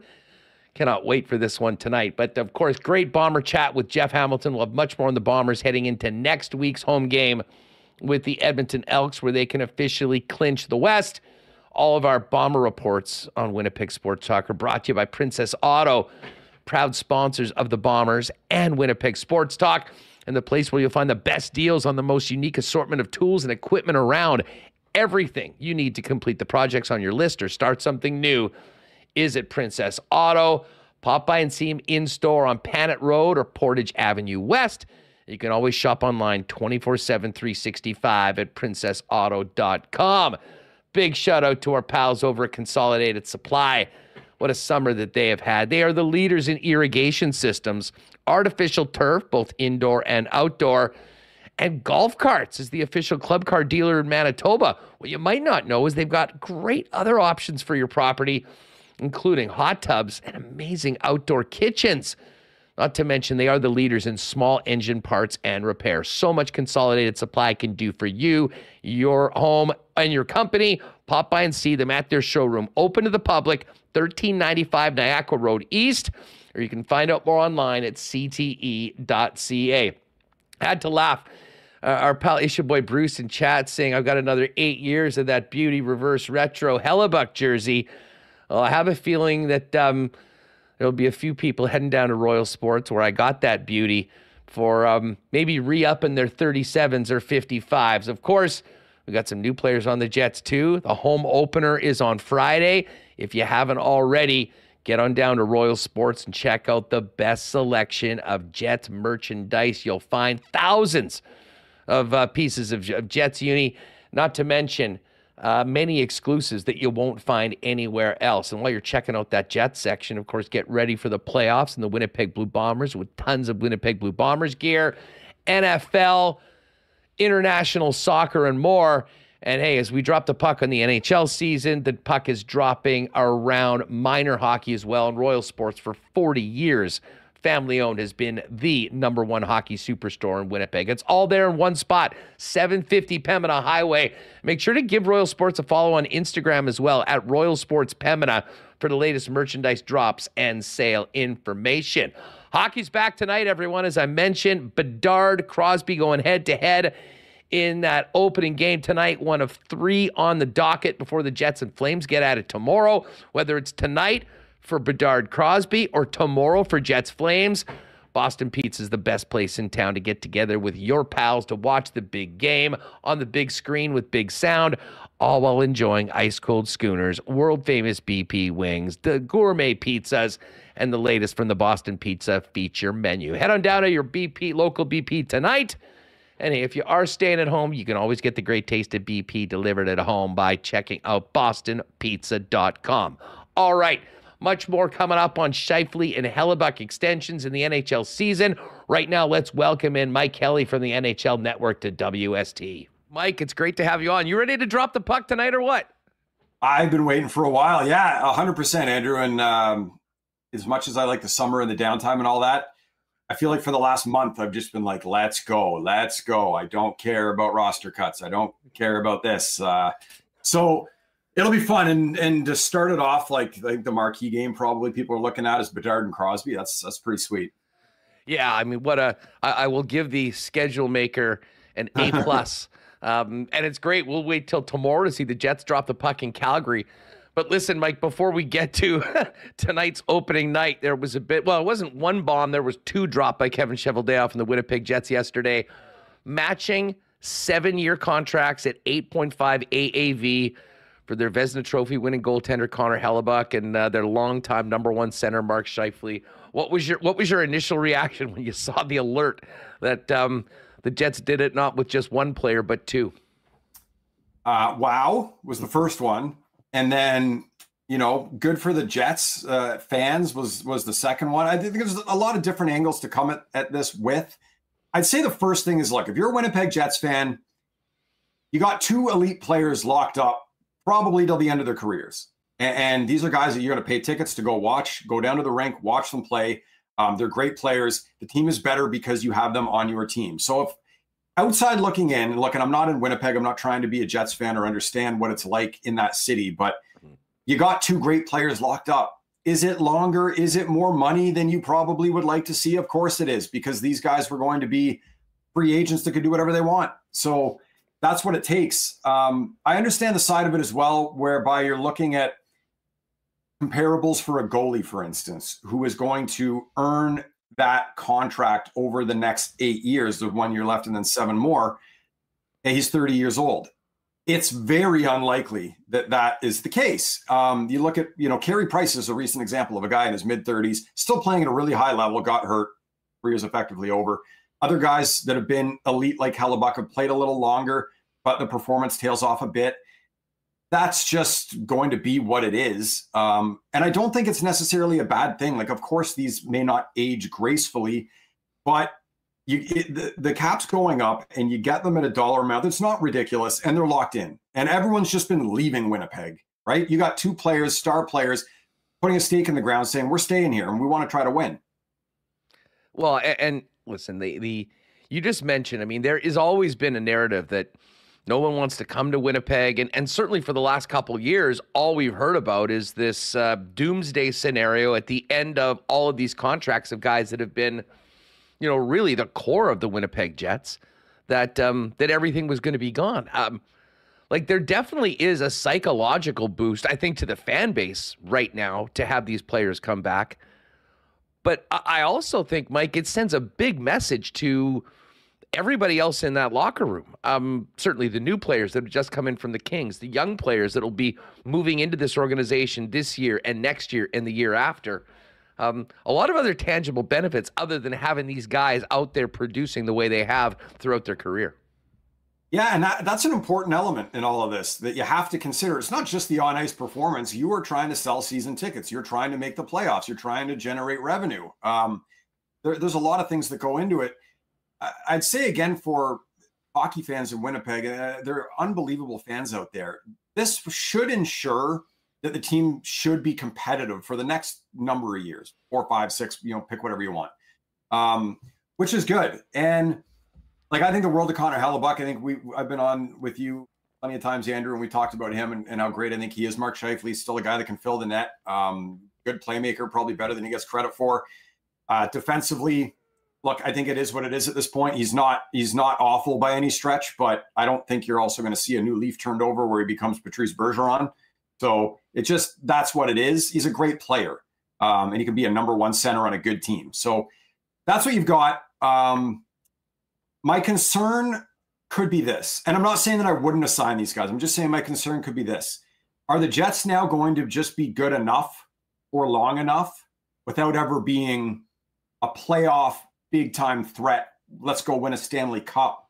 Are they going to find themselves in a couple of years and over the next few years kind of in and around the mix to make the playoffs, maybe third in the Central, maybe win a round? You don't want to be that team for the next 5, 6, 7 years. We just saw another team in the Central Division say we've had enough of being that team, and that was Nashville. Yeah, and they've obviously made a big turnover with their roster and have gone a little bit younger this year. The Jets do have, I mean, Rucker McGrory projects to be in the lineup next year. We'll see what happens with Brad Lambert and Chaz Lucius. I mean, some younger players getting ready to move into that group. But I would say that Hellebuyck, but Scheifele as well. I mean, obviously they're identical contracts. Having Hellebuyck in the net immediately makes the Jets competitive night in and night out. And yeah, I mean, hell, we saw another highly paid goalie help his team go on a run last spring with the Florida Panthers. I'll say this about both of the contracts. I'm amazed that they were able to get Hellebuyck done for the number and the term that he did. I mean, just based on what he's done. Well, and here's why. I mean, he's now the 4th highest paid goaltender in the National Hockey League. Usually when you have a guy with the results and the numbers that he's put up and the success that he's had, you know, usually when you think about the time that has passed since those other contracts were signed, you're kind of getting closer to resetting the market. Now, maybe the summer discussions around the league bore out that money wasn't there, and they realized that this is actually around what the best deal was going to be. But you know, when you think about the 10.5, the 10, the 9.5 that is already out there, you know, for Hellebuyck to come in at 8.5, certainly, and I was looking at some of the other evolving hockey numbers. I mean, they had in at 9.2 for 7. Like, I thought they did a good job, but and then the fact that they got both of these guys to buy in together for the same amount, it is unique. It has happened before. I mean, we saw Kane and Taves do it. Certainly the Wild with 2 unrestricted free agents in Suter and Parise. What were those, 12-year deals? I've seen some comparison to that, a little bit different. $96 million or something, yeah. But I mean, there's financial security for both of these guys and their families, but there also is an element of a really outward buying into the Winnipeg Jets, the direction of this team, that I don't think can be understated both in the market, but also as a message to the rest of the league, or maybe the guys in Toronto mainly, that tell us over and over again that everyone just wants to get the hell out of here ASAP. Yeah, that is a huge part of it. And I think you make an excellent point, because whether that narrative is true or not, the reality is that there have been marquee players that wanted to leave. maybe it has nothing to do with the city. Maybe it was something with the team or the organization or their own personal preference. It could have been any number of things, but it was happening. So this protects against that, right? Because who wants to go play in Edmonton? Well, what if you get McDavid and Draisaitl? Now a lot of people want to go play in Edmonton. Who wants to go play in Ottawa? Well, they're an up-and-coming team in the Canadian market that would be a blast to play in. I'm from Ottawa. I'll pump that city's tires anyways. But so it sends a message. Look, we got a good team. I project the Jets this year to finish in a wild card spot and make the playoffs. So they're a solid team. They obviously lost a little bit of high end with what's gone on recently, but they made up for it with a little bit more depth. Gabe Vilardi on the NHL Network was my breakout player of the year in the league to watch for. And that's when I thought he might be second line center playing with Ehlers. Now he's top line with Scheifele. So they're a good team. They're a good team. Hellebuyck will ensure, like you said, that they're always going to be competitive anyways. The Jets, I thought, made strides for a good chunk of last year defensively, certainly much better than years past. Dipped a little bit, but I think Rick Bowness brings that structure there that as long as they're buying into it and executing, they will be fine. And then, Hellebuyck, I go back to look at the last 2 seasons. He's top 5 in the league in goals saved above expected, which is where I go right away to evaluate a goaltender, an isolated goaltender performance. And he's there with the big boys, with Saros and Shesterkin and Sorokin and Vasilevsky. So the only thing about the number that I would say I did, kind of surprised me a bit was I can't imagine another team giving Hellebuyck that contract next year, 7 years at that dollar amount. I think the age would be the thing that would scare you. I could see a lot of teams going 4 years, 5 years. Maybe some would have, but in the end, you're a Jets fan. There are so many teams that wish they had Connor Hellebuyck or anything that even looked like Connor Hellebuyck. So you got him for another 8 years. Be excited. Mike Kelly, NHL Network with us. Mike, you mentioned you think the Jets can be a playoff team. Listen, Blake Wheeler is gone, and I think that was more kind of moving. Blake was pretty productive last year when he still had 55 points. I think they needed to shake up the dynamic. Right? Exactly. And that's going to be a lot. We'll see how the identity of this team grows throughout the year, how things will be different. They've got a heck of a leader in Adam Lowry as the captain, in a bit of a different role than maybe some of the top players on teams that are the captain. I think a lot of that is about culture and about buying in. But with Dubois leaving and the 3 guys from the Kings coming in, when you look at this team on paper, are the Jets better than they were last year? Have they taken a step back, or are they just different? And I guess we'll see 382. That's really tough to answer without seeing it, right? Because you can do what I do, which is the player archetype modeling, line projections, team projections, all that stuff. It's on paper. We haven't seen these guys play together in the regular season, and there's always elements of chemistry that we cannot quantify. So I don't have an answer for you in terms of will they or won't they. I think they have every opportunity to be just as good and potentially better because, like you said, they're deeper. I don't see why Gabe Vilardi can't score 30 goals playing on that top line, getting power play time. He's great in front of the net. He works well in tight spaces. He's got a good shot. I think he can be a 30-goal, 70-point guy. Maybe that's this year. Maybe it's next year. I think that's what he can be anyways. Iafallo's a well-rounded guy. You can use him in a lot of different situations. So it adds balance, obviously. But again, ELD's gone. Guy's a heck of a player who plays down the middle too. So I think you do have some of that luxury where I know they're starting Vilardi on the wing. Perfetti's going to get second line center. Look, you can slide Vilardi into the middle if you need to. You can move some things around. So they're not stuck. So I think they have every opportunity to be as good as they've been last year and potentially better. What are your thoughts about Cole Perfetti moving into the middle? Obviously he played there as a junior player. First couple years in the league had been mostly on the wing, and he's had a couple of injuries that have set him back significantly and made him miss a bit of time. Both the challenge for a young player to move into the center and thoughts on Cole's ability to be productive there. Yeah, it'll be a new experience, obviously, for him, especially top 6 center role. That's not easy. I think it would be talking to guys that have played in the league and gone through similar type of experiences, starting in the wing, then moving to the middle. can be very helpful. You understand obviously what your wingers are doing and playing that position. You're going to be deeper in the defensive zone playing center. You're going to have different responsibilities, obviously. I think what helps Perfetti is how well he thinks the game, hockey IQ, kind of anticipation.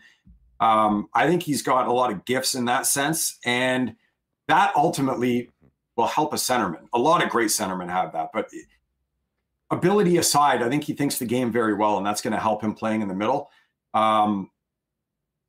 I wonder, Paul Stastny maybe is one of the most intelligent players the league has seen in a while in the way that he thinks the game. I'm the fastest guy, not the hardest shot, but you so reliable and just thought the game so well. Maybe if Winnipeg can find something in that mold with Perfetti in that sense, that'd be a pretty big win. Mike, you mentioned you do like the Jets as a playoff team. How do you see the Central shaking out this season? Look, I like Dallas a lot. I've always kind of liked them. I've always liked them in kind of like that second tier of real legit contenders. They might be kind of moving up into the lower part of the first tier, I think, with Ottinger's progression. They have a great team, more balanced than they've had before. Miro Heiskanen's a top defenseman in the league. I'd have them top 5. I like them. Them in Colorado, I think, will be kind of jockeying for those first couple spots. After that, I think it gets, it wouldn't shock me if there were a couple of different teams that could finish 3rd, 4th in the division. Like, I don't love Nashville's team, and obviously they're going in a bit of a different direction here, but UC Saros, like Hellebuyck, like he's going to win you games on his own and probably keep them in the mix. Minnesota, I still think, is probably the next after Colorado, Dallas. That's why I've got Winnipeg in the 4th spot and in a wild card position. And you go from there. Like, St. Louis is a bit of an interesting one. I've heard different opinions on, I think they're going to be a playoff team, or I think they're going to take another step back and miss. I don't have them in now. So I think that's the top 4 and some, and I do think Colorado and Dallas are kind of the class of it. It was interesting hearing some people like getting pretty high on Arizona, which I think they're going to be better. Obviously, they went out and got some real NHL players this year. I can't see a scenario where they make the playoffs. Like, we're talking about a monumental jump, which can happen. We saw New Jersey did it, but boy, am I not comparing those teams. So they should be more competitive, but I still think they got a ways to go. The Jets, of course, opening up tomorrow night in Calgary. Just a quick thoughts on the 3 Canadian teams and where they sit into that Pacific division with Edmonton, the favorites, Calgary, and the Vancouver Canucks. I think this is going to be a huge bounce back year for Calgary, and it won't shock me if they win the division. I've got them in the 2 or 3 spot. I think they're a top 3 team in that division, and it's a tough one because you got Vegas outside of that. You've got Seattle and LA. Seattle rode some percentages last year that are going to be difficult to replicate. And it's not to say they're not a good team, because they probably have the most balanced forward group in the league, and there's a lot of value in that. If those percentages, I'm talking about scoring versus shots versus scoring chances, all that, if that not even breaks back to even, but it just normalizes a bit, you're taking wins and points away. LA, I love. So it's going to be tough for the top 3. I think Edmonton is there. I think Calgary's there. I would take Vegas right now, probably LA in the 4 spot. That's not to say LA couldn't go on and win the Western Conference, play for a cup. I think any of those teams, they're really good, but maybe the one that would surprise people in that is Calgary. I really didn't like the way they played offensively last season. They seem to be the only team in the league that didn't understand that shot volume is not the greatest way to try to produce shot quality and ultimately goals. They are going to have a different approach with Mark Savard in the mix here this season. They've got the players to do it. So I think we're going to be talking about the Calgary Flames as a very competitive team in that division. What about the Canucks? Do you expect much from them? I expect a little better. I know that's, again, a popular pick to make the playoffs. I don't see it. I don't think they're there, again, when you just think of the division. Like, tell me, who's Vancouver better than? Vegas, Edmonton, Calgary, Seattle, LA. That's 5 teams. Tough division. Right. So it's rare that you see 5 get into the playoffs in one conference. maybe they could jump one, maybe even two of those teams. At best, you're scrapping for a wild card spot, I think. So no, I don't think they're there. Mike, if you had to throw a percentage chance of the Cup returning to Canada this season, any of the 7 Canadian teams, obviously we've got Toronto and Edmonton would be the biggest favorites. How likely do you think that is? You know, the answer that comes into my head right away as a Canadian and as a big hockey fan is 0, because it just doesn't happen. So like, I'm just surly and angry about that. I think it's better positioned than it's been in a while, and that's good. Edmonton's the obvious one. They could win a Stanley Cup this year. They won it last year. They're right there. Calgary could do it, I think. I've always not loved Toronto. They're a great team. They've got great players. I just always think they're missing something. And I don't just say that vaguely. Like, if you follow me on social media or TV or whatever, like, I will talk specifically about what I think they're missing in any given year. But I don't love their decor. They've got goalies that are capable, but we just don't know for sure. So anyways, I like Toronto as kind of that second tier Cup contender potentially. They could do it. Like, they're not a bad team. Of course they could do it. So I think you've got 3 teams that are, you know, wouldn't shock people if they got to a final or potentially won it. That's better than we've been able to say for a while in this country. So put me down for 21%, which 1 in 5 is pretty good. No doubt about it. Mike Kelly, NHL Network, with us on Winnipeg Sports Talk. Mike, so great to have the game back and great to have you back on the program. Going to be whipping around the league tonight on NHL Network. Fill people in on what you and the gang have coming up and where people can find you this season. Yeah, thank you.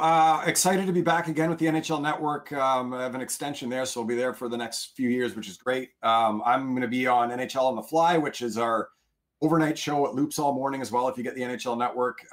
If you're in Canada and you don't, be sure to follow me on social media at Mike Kelly NHL. I post some clips there, and I'll be trying to tweet more than I even have in the past this year. And putting out some original content there as well. So you can follow me on social media. And I'm going to be putting out, you know, with Sport Logic and some of the information that we track. I'll be putting some stuff out on Connor Bedard as the game's going on, kind of all the different metrics that we look at, how he's doing. Is it massive overkill for game 1 of a kid's career? 100% it is, and I'm doing it. So if you want in-depth Bedard as the game's going on, give me a follow on X, I guess. Over under 32.5 goals for Bedard in his rookie season. Over 32.5 goals, under 75 points. Love it. Mike, thanks so much for doing this. Can't wait to chop it up with you throughout the season. Enjoy night number 1 back at work, and congrats on that 7 by $8.5 extension with the NHL Network. 7 years, $8.50. I mean, I do it for free. I love this stuff, as you know. So thanks for having me. You're the best, Mike. Thanks. All right, great stuff with Mike Kelly. Always appreciate him jumping on with us. We got to talk about some Jets lines for the upcoming season and opening night tonight in the National Hockey League. But first, Jet fans, don't forget, if you're showing up at the home opener on Saturday afternoon, 3 p.m., or any of the other 40 games this season, good news. Our favorite local beer, Little Brown Jug, is now in Canada Life Center. Little Brown Jug, now a partner of the Winnipeg Jets, and both 1919 and generic lager are available at Craft Beer Corner. Where to find it? Let me help you with that. Lower Bowl, North End, near the old Moxies. You'll have to go and check out everything they've done with the space. It's phenomenal. But the best edition is the edition of Little Brown Jug in 1919. You can also get it in the south end of the main concourse. And then upstairs, Craft Beer Corner is the borrowed side, section 310, which would technically be the Donald and Graham corner of the arena. And of course, our 4-game pack is just a few sections over at the sort of the Hargrave and Graham corner. So we can pop over there and grab a few Little Brown Jugs as well when we get together with WSTers next Tuesday for game number 1 of our Winnipeg Sports Talk pack. Check the link in the description or winnipegsportstalk.com for a link on that. Of course, Little Brown Jug proud sponsors of Winnipeg Sports Talk and Winnipeg's #1 local beer.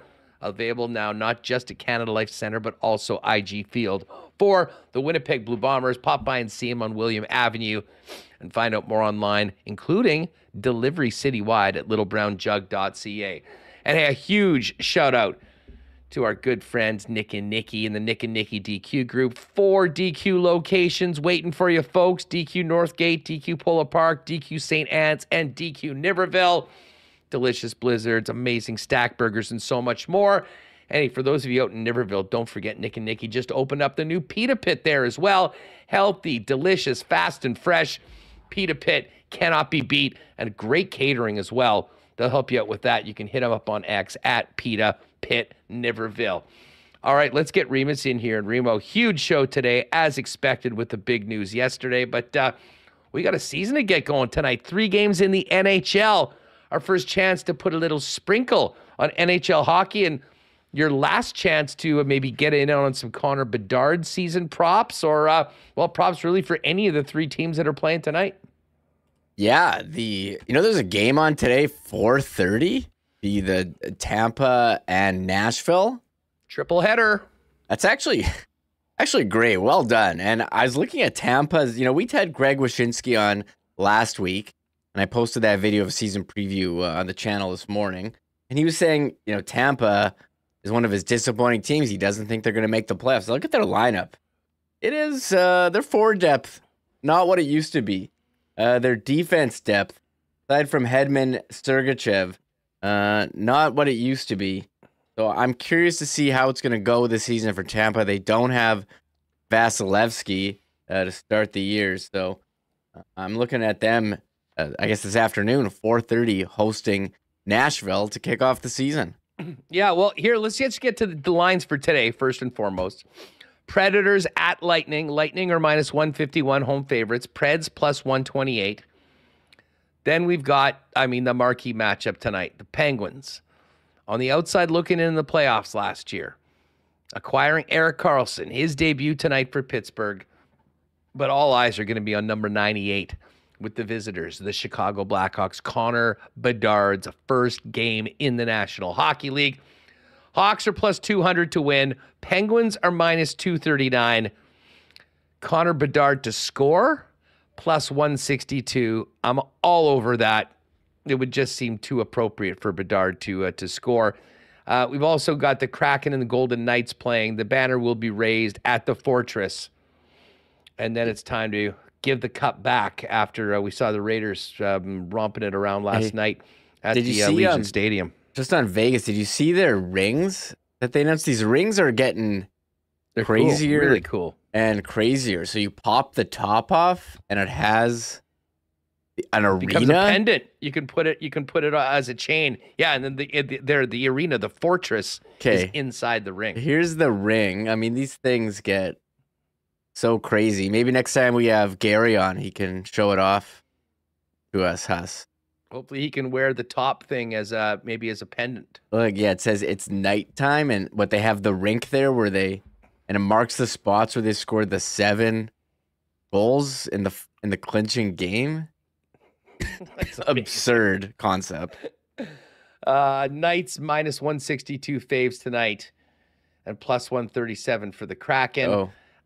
If you always advance. Sorry. Just one thing. This is the second time the Jets are on a cup ring. They have the score of each series. I'm like 4-1. That's the first round when they beat the Jets.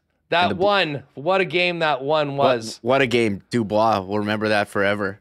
Yeah, that was the good Dubois. And then Invisible later on. But, hey, listen, they earned it. They got the rings. They had the big party last night at the Legion Stadium. Well, the Raiders actually beat the Packers with the cup in the house. Maybe some good vibes there.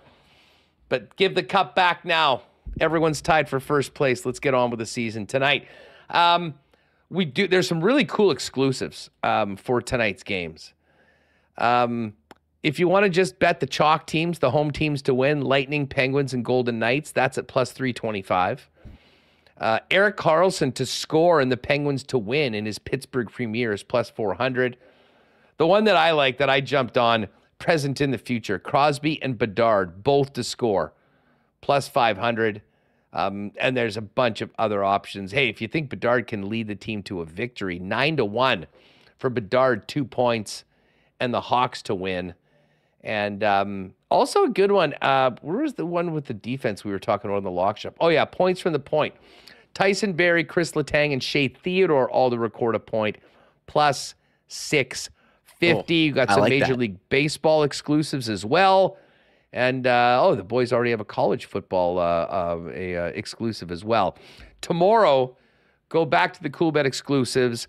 I will put together a Winnipeg Sports Talk special exclusive, which will give us a nice number on.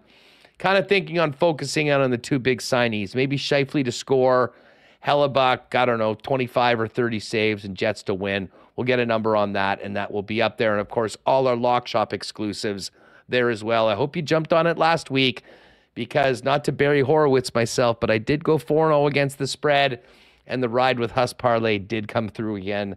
It was a very, very good week in the Lock Shop for yours truly, and let's hopefully keep that going into week 1 of the NHL season. But listen, I knew we got to get out, but let's just quickly look at some futures for the Jets because you've got about 24 hours to get in on these. We know what the team's looking like. We know the guys are signed. That hasn't changed the line at all. Totals for the season for the Winnipeg Jets, over or under 94.5 points. So if you think the Jets can get 95 or more, you take the over. If you think they'll be 94 or less, take the under. And, of course, all teams in the NHL represented there. But let's get to goals. Some goal props. Who do we got here? We got Mark Scheifele. We should have a Kyle Connor number as well. I think about 37. Let's see. First of all, Josh Morrissey, 12.5. Kyle Connor, 37.5. And I believe Mark Scheifele's 35.5. So the over on Scheifele would be 36 or more. Kyle Connor, 38 or more. And Josh Morrissey, 13 or more on the overs. And let's get to player points for the Winnipeg Jets. I love the Morrissey number. Where is it here? Josh Morrissey, 56.5 points is his total. Obviously, got well into, what do you have, 74 last year. Now, if you think that was a one-year wonder, maybe stay away from this. If you think that Josh not only is the most important defenseman on the club, playing power play, doing so much more, I don't mind the over, and it'll be a fun bet to cheer for throughout the season. So Morrissey's point total, 56.5. Kyle Connor's point total for the season, 83.5. And Mark Scheifele's points for the season, 75.5. BA, you can put that $40 I'm sending you on the over on Scheifele. And again, folks, if you haven't played a Coolbet before, use the promo code WST when you're making your first deposit. We'll hook you up with a 100% bonus up to $200 on your first deposit. Got any leans on any of those ones? Yeah. Any nice overs that you're feeling? I like Mark Scheifele over points. I think if he's healthy, he's a point per game player. Kyle Connor maybe leaning under. I picked Scheifele over on the goals too. I think he had 40 last year. What was it, 35.5? Yeah, if you have 42 last year, 35. I like the over. Looking at Morrissey points, he got 56.5. Just looking at Dom's projections from the Athletic, he's got 59. So, I mean, these are pretty solid numbers. Dom, who famously called him a replacement level defenseman 2 years ago. He did. Well, apparently, I don't know if you saw this today, but the models, the math models by Jay Fresh and Dom at the Athletic, Jay Fresh, I guess on Twitter, Jay Fresh Hockey, they apparently love the Jets. So, very high on the Jets. I think the goaltending certainly does that, but the forward depth. So, hey, I'm looking forward to the season, and it's always fun to look at these totals. Totals before. What's Erik Karlsson? 76 points. Didn't he have like close to 100 last year? Yep. So, I mean, he's on a better team that should score more, although basically the only thing San Jose did was play him 30 minutes a night just trying to get him points. Yeah. I mean, he hit 100 against the Winnipeg Jets, and it was like they'd won the cup, and I mean, he was actually amazing in that game. That's an interesting team. That is a really interesting team. Jack Hughes, 99.5, and you were talking last week with Wyshynski, Greg. about how New Jersey never had a 100-point score, which is crazy. And I think he could definitely hit that this year. Just looking at some top. How about Jonathan Drouin? What a season for him. He's getting top line in Colorado. I picked him last night in my fantasy draft. I kind of snuck him in there. Yeah, he's sitting there with McKinnon and Rantanen. Yeah. Pretty nice spot to find himself in for this year. Definitely a nice little free agent pickup if you're in a league and he wasn't selected last night. How about Jonathan Huberdeau? If you listen to Mike Kelly, he's got people are rolling their eyes in chat. Calgary as his could finish first in the Pacific, and they were great 2 years ago. Yeah, he likes Calgary. Okay, how about Huberdeau? Over 73.5. He had that amazing season 2 years ago, and last year the biggest fall off. So 73? Dom has Huberdeau at 77. I like him to go over 73.5. I think he spoke recently too, just how it was a very challenging year for him. Oh yeah. I mean, moving from Florida to Calgary and the trade, signing that big contract, playing for a new coach, and the coach, Daryl Sutter, then they fired him. I'm curious how Calgary is going to go. I mean, it's funny, we talk how similar, and we'll talk more about Calgary tomorrow before the game, but the Jets and Calgary have all these region questions. Well, the Jets just solved two of them with Scheifele and Hellebuyck, and now Calgary did sign Michael Backlund last week and gave him the C, but what happens with, Elias Lindholm? Upcoming UFA, that's a big one for them. I'm sure that'll be a big story when we get to the rink tomorrow in Calgary. But again, it's all about tomorrow night's game. Connor Bedard, as we mentioned, makes his debut tonight. It's plus 162 for a goal tonight. His point total for the season is over 71.5. And as far as player goals, Connor Bedard, oh, wow, that's actually gone up again. It was 32.5 yesterday. It's 33.5 right now. Looks like people are hammering the over on Connor Bedard. And we mentioned the Jet totals. What's our old pal Laine looking at for goals this year? 32.5. Laine. 32.5. Is that sticking? I haven't really been paying too much attention to Columbus throughout the preseason. I just knew that they were experimenting in there. Yeah, I saw some people say they look good in preseason. So, I mean, lines can change any day. And has he ever played center? I found it interesting. And he talked a lot about defense. He's not exactly known as a two-way player, Laine. So C1 Laine with Johnny Gaudreau and Cole Sillinger to start the season. Yeah, that'll be interesting. I really hope they do well. I feel for that fan base. They've supported the team well. The team hasn't done anything for a long time. And obviously, I think a lot of people here, big fans of Pascal Vincent. Kind of bizarre the way he got his opportunity to be a head coach in the NHL. But certainly hoping good things for him, Laine. And of course, Adam Fantilli, part of that opening night lineup as well. Did see Leo Carlsson's on the Ducks opening lineup. He was the number 2 overall pick, kind of the pick that shocked a lot of people that the Ducks went with him over Fantilli. He's wearing number 91, although I believe starting the season on the IR. Anyways, back to Coolbet. Tomorrow, we'll be doing Lock Shop from Calgary with some more picks for the NHL season right now, but got about 24 hours plus to get your Jets props in at Coolbet before the puck drops tomorrow on the season. And, I guess, the one thing we didn't do is check out what the odds are to win the whole damn thing. Winner of the Cup. The favorites are the Edmonton Oilers, 8-1. Avalanche, 8.5-1. Canes, 9.5. And the Jets are 60-1, right there with the Canucks and the Islanders. Not bad. It might not be the year, but hey, you want to throw a couple bucks on that. It'd be kind of fun. As far as the Central goes, the Avalanche plus 145 to win the division. Dallas plus 195. Wild 7-1. And then the Winnipeg Jets plus 850.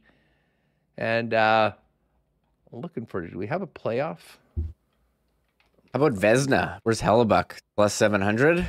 The awards. Ooh, I like that. Apparently awards props. I hear all these NFL guys saying, awards props is the place where you can make money, but they're all plus 600. Shesterkin, Sorokin, Saros, then Hellebuyck's plus 700, then Ottinger plus 1100. I think actually would be good Good value. Probably some good val. He'll certainly have the opportunity to do it. So there you go, gang. It's all up at Coolbet, but get your bets in before the puck drops on the season. Of course, tonight, 3 games starting off at 4:30, not too long from now. Nashville and Tampa. The marquee game tonight, Bedard's debut. Chicago at Pittsburgh. Erik Karlsson debuting as well for the Penguins. And then the late night game, raising the banner at the Fortress, the Vegas Golden Knights hosting the Seattle Kraken. Wow, what a show today, Reem. And again, if you missed the press conference earlier in full, just go to the YouTube channel. We talked about it for about 5 minutes and then kicked it over to Jets HQ for that. So it's all there on the YouTube channel as well. And tomorrow, it's game day. And I'm excited. I got to rip out of here right away to get to the airport. But tomorrow we'll be coming to you live from the Saddle Dome for a little WST roadshow before we drop the puck on the upcoming season. Yeah, wow, that sounds like a fun trip, Huss. And yeah, season opener, big day of games tomorrow. So this should be fun. Finally, some real games, not preseason games, so we don't have to worry about it. But we didn't even talk about the lines today because they haven't changed. But Ehlers practicing in full, and we'll get a look at how it goes. Hey, by the way, 297 likes. We still got almost 500 people in here. Give us a couple thumbs up. Let's get to 300, folks. Or hell, 400 for all the people that haven't done it. I'm just looking at chat before we go, and I know today was all about the big signings and the start of the hockey season, and we got to that massive Bomber win on Friday. But a lot of people talking about the Blue Jays press conference. And by the way, when it comes to disastrous PR, good on the Jays PR staff for scheduling that press conference for 11 o'clock on a Saturday morning on a long weekend. So it was well in the rear view by the time everything got back, although it's not. But how about Atkins just driving the bus right over John Schneider? Apparently that was just a Schneider decision. He has the meetings all about him. That being said, they're standing behind their guy and apparently just keeping the status quo going forward after another meltdown by the Jays in the wild card. Yeah, we'll see what happens. And I know a lot of Jays fans upset at how Lourdes Gurriel and Gabriel Moreno are doing for the D-backs who are up 2-0. Oh, God, that trade is so bad. On the Dodgers. But, Ross Atkins, Saturday of a long weekend, like at 11 a.m. Like, what a terrible time for a press conference. And Mark Scheifele speaking Thursday. And yeah, he took zero accountability, zero responsibility for, said he, blatantly lied to everyone, said he had, he was just as surprised as everyone when they took out Jose Barrios. Said it was John Schneider's decision. Those are John Schneider's meetings. Like, nobody believed anything that he said. He looked like stupid. Like, who wants to play for that guy? And it seems like the players didn't have buy-in to some of the moves they were doing. I mean, I don't know how anyone, it seems like he's getting dragged by all media, including the ones that work for ownership. So I'm curious, like, how they return the Ross Atkins, because it's clear no one likes him, and doesn't seem like a good guy. Has taking zero accountability for their decision making and responsibility, and just blamed it all on John Schneider. But if it's all his fault and it didn't work out, I mean, he's still their guy. They're still bringing him back. So strange, Huss. Yeah, and then meanwhile, the Braves keep on rolling. Did you see the ninth inning of that Braves-Phillies game last night? Oh, baby. That's a great series. One of the best endings to a playoff game you'll simply ever see. Almost a homer, caught at the wall, and then doubling up Bryce Harper, who was on his way to home to tie the game. A big comeback from the Braves. They were down 4-0 well into the game, and ended up coming back and winning 5-4. That series 1-1. And yes, Dodgers down 2-0 to the D-backs. Further reminders of the Atkins Shapiro era and that big trade they made for Dalton Varsho, who, great defensive player, couldn't hit worth you-know-what. And yeah, Moreno and Gurriel having a big part in that playoff run for the D-backs, who I was stunned they even made the playoffs. But here they are right now, up 2-0 on the LA Dodgers. All right, great stuff today. Thanks to Mike McIntyre. Thanks to Jeff Hamilton and, of course, Mike Kelly. Tomorrow, we'll fire it up from the Saddle Dome in Calgary before first puck drop in the first game of the season for the Winnipeg Jets. We'll be there for the morning skates in the AM. We'll have everything for you. I believe Weber's going to jump up and join me live there. So it's going to be a fun 48 hours, kind of a whirlwind. But looking forward to banging out the show tomorrow from Calgary and being in the building tomorrow with our old pal Rick Ralph at the game on Wednesday night, tomorrow night. Thanks to everyone. Welcome to all the newcomers that maybe just found us today. Hit that sub button if you haven't already. And we'll see you tomorrow, 1 p.m. Winnipeg time, live from the Dome before game number 1 of 82 for your Winnipeg Jets. Thanks again to the sponsors that make this happen. Thanks to everyone for 10,000 subs on Friday. And we'll see you tomorrow on Winnipeg Sports Talk. Get ready for puck drop on WST. Oh my God! Oh! Shut it down! Let's go home! Thanks for tuning in to Winnipeg Sports Talk Daily. Make sure to subscribe on YouTube and your favorite podcast feed at winnipegsportstalk.com.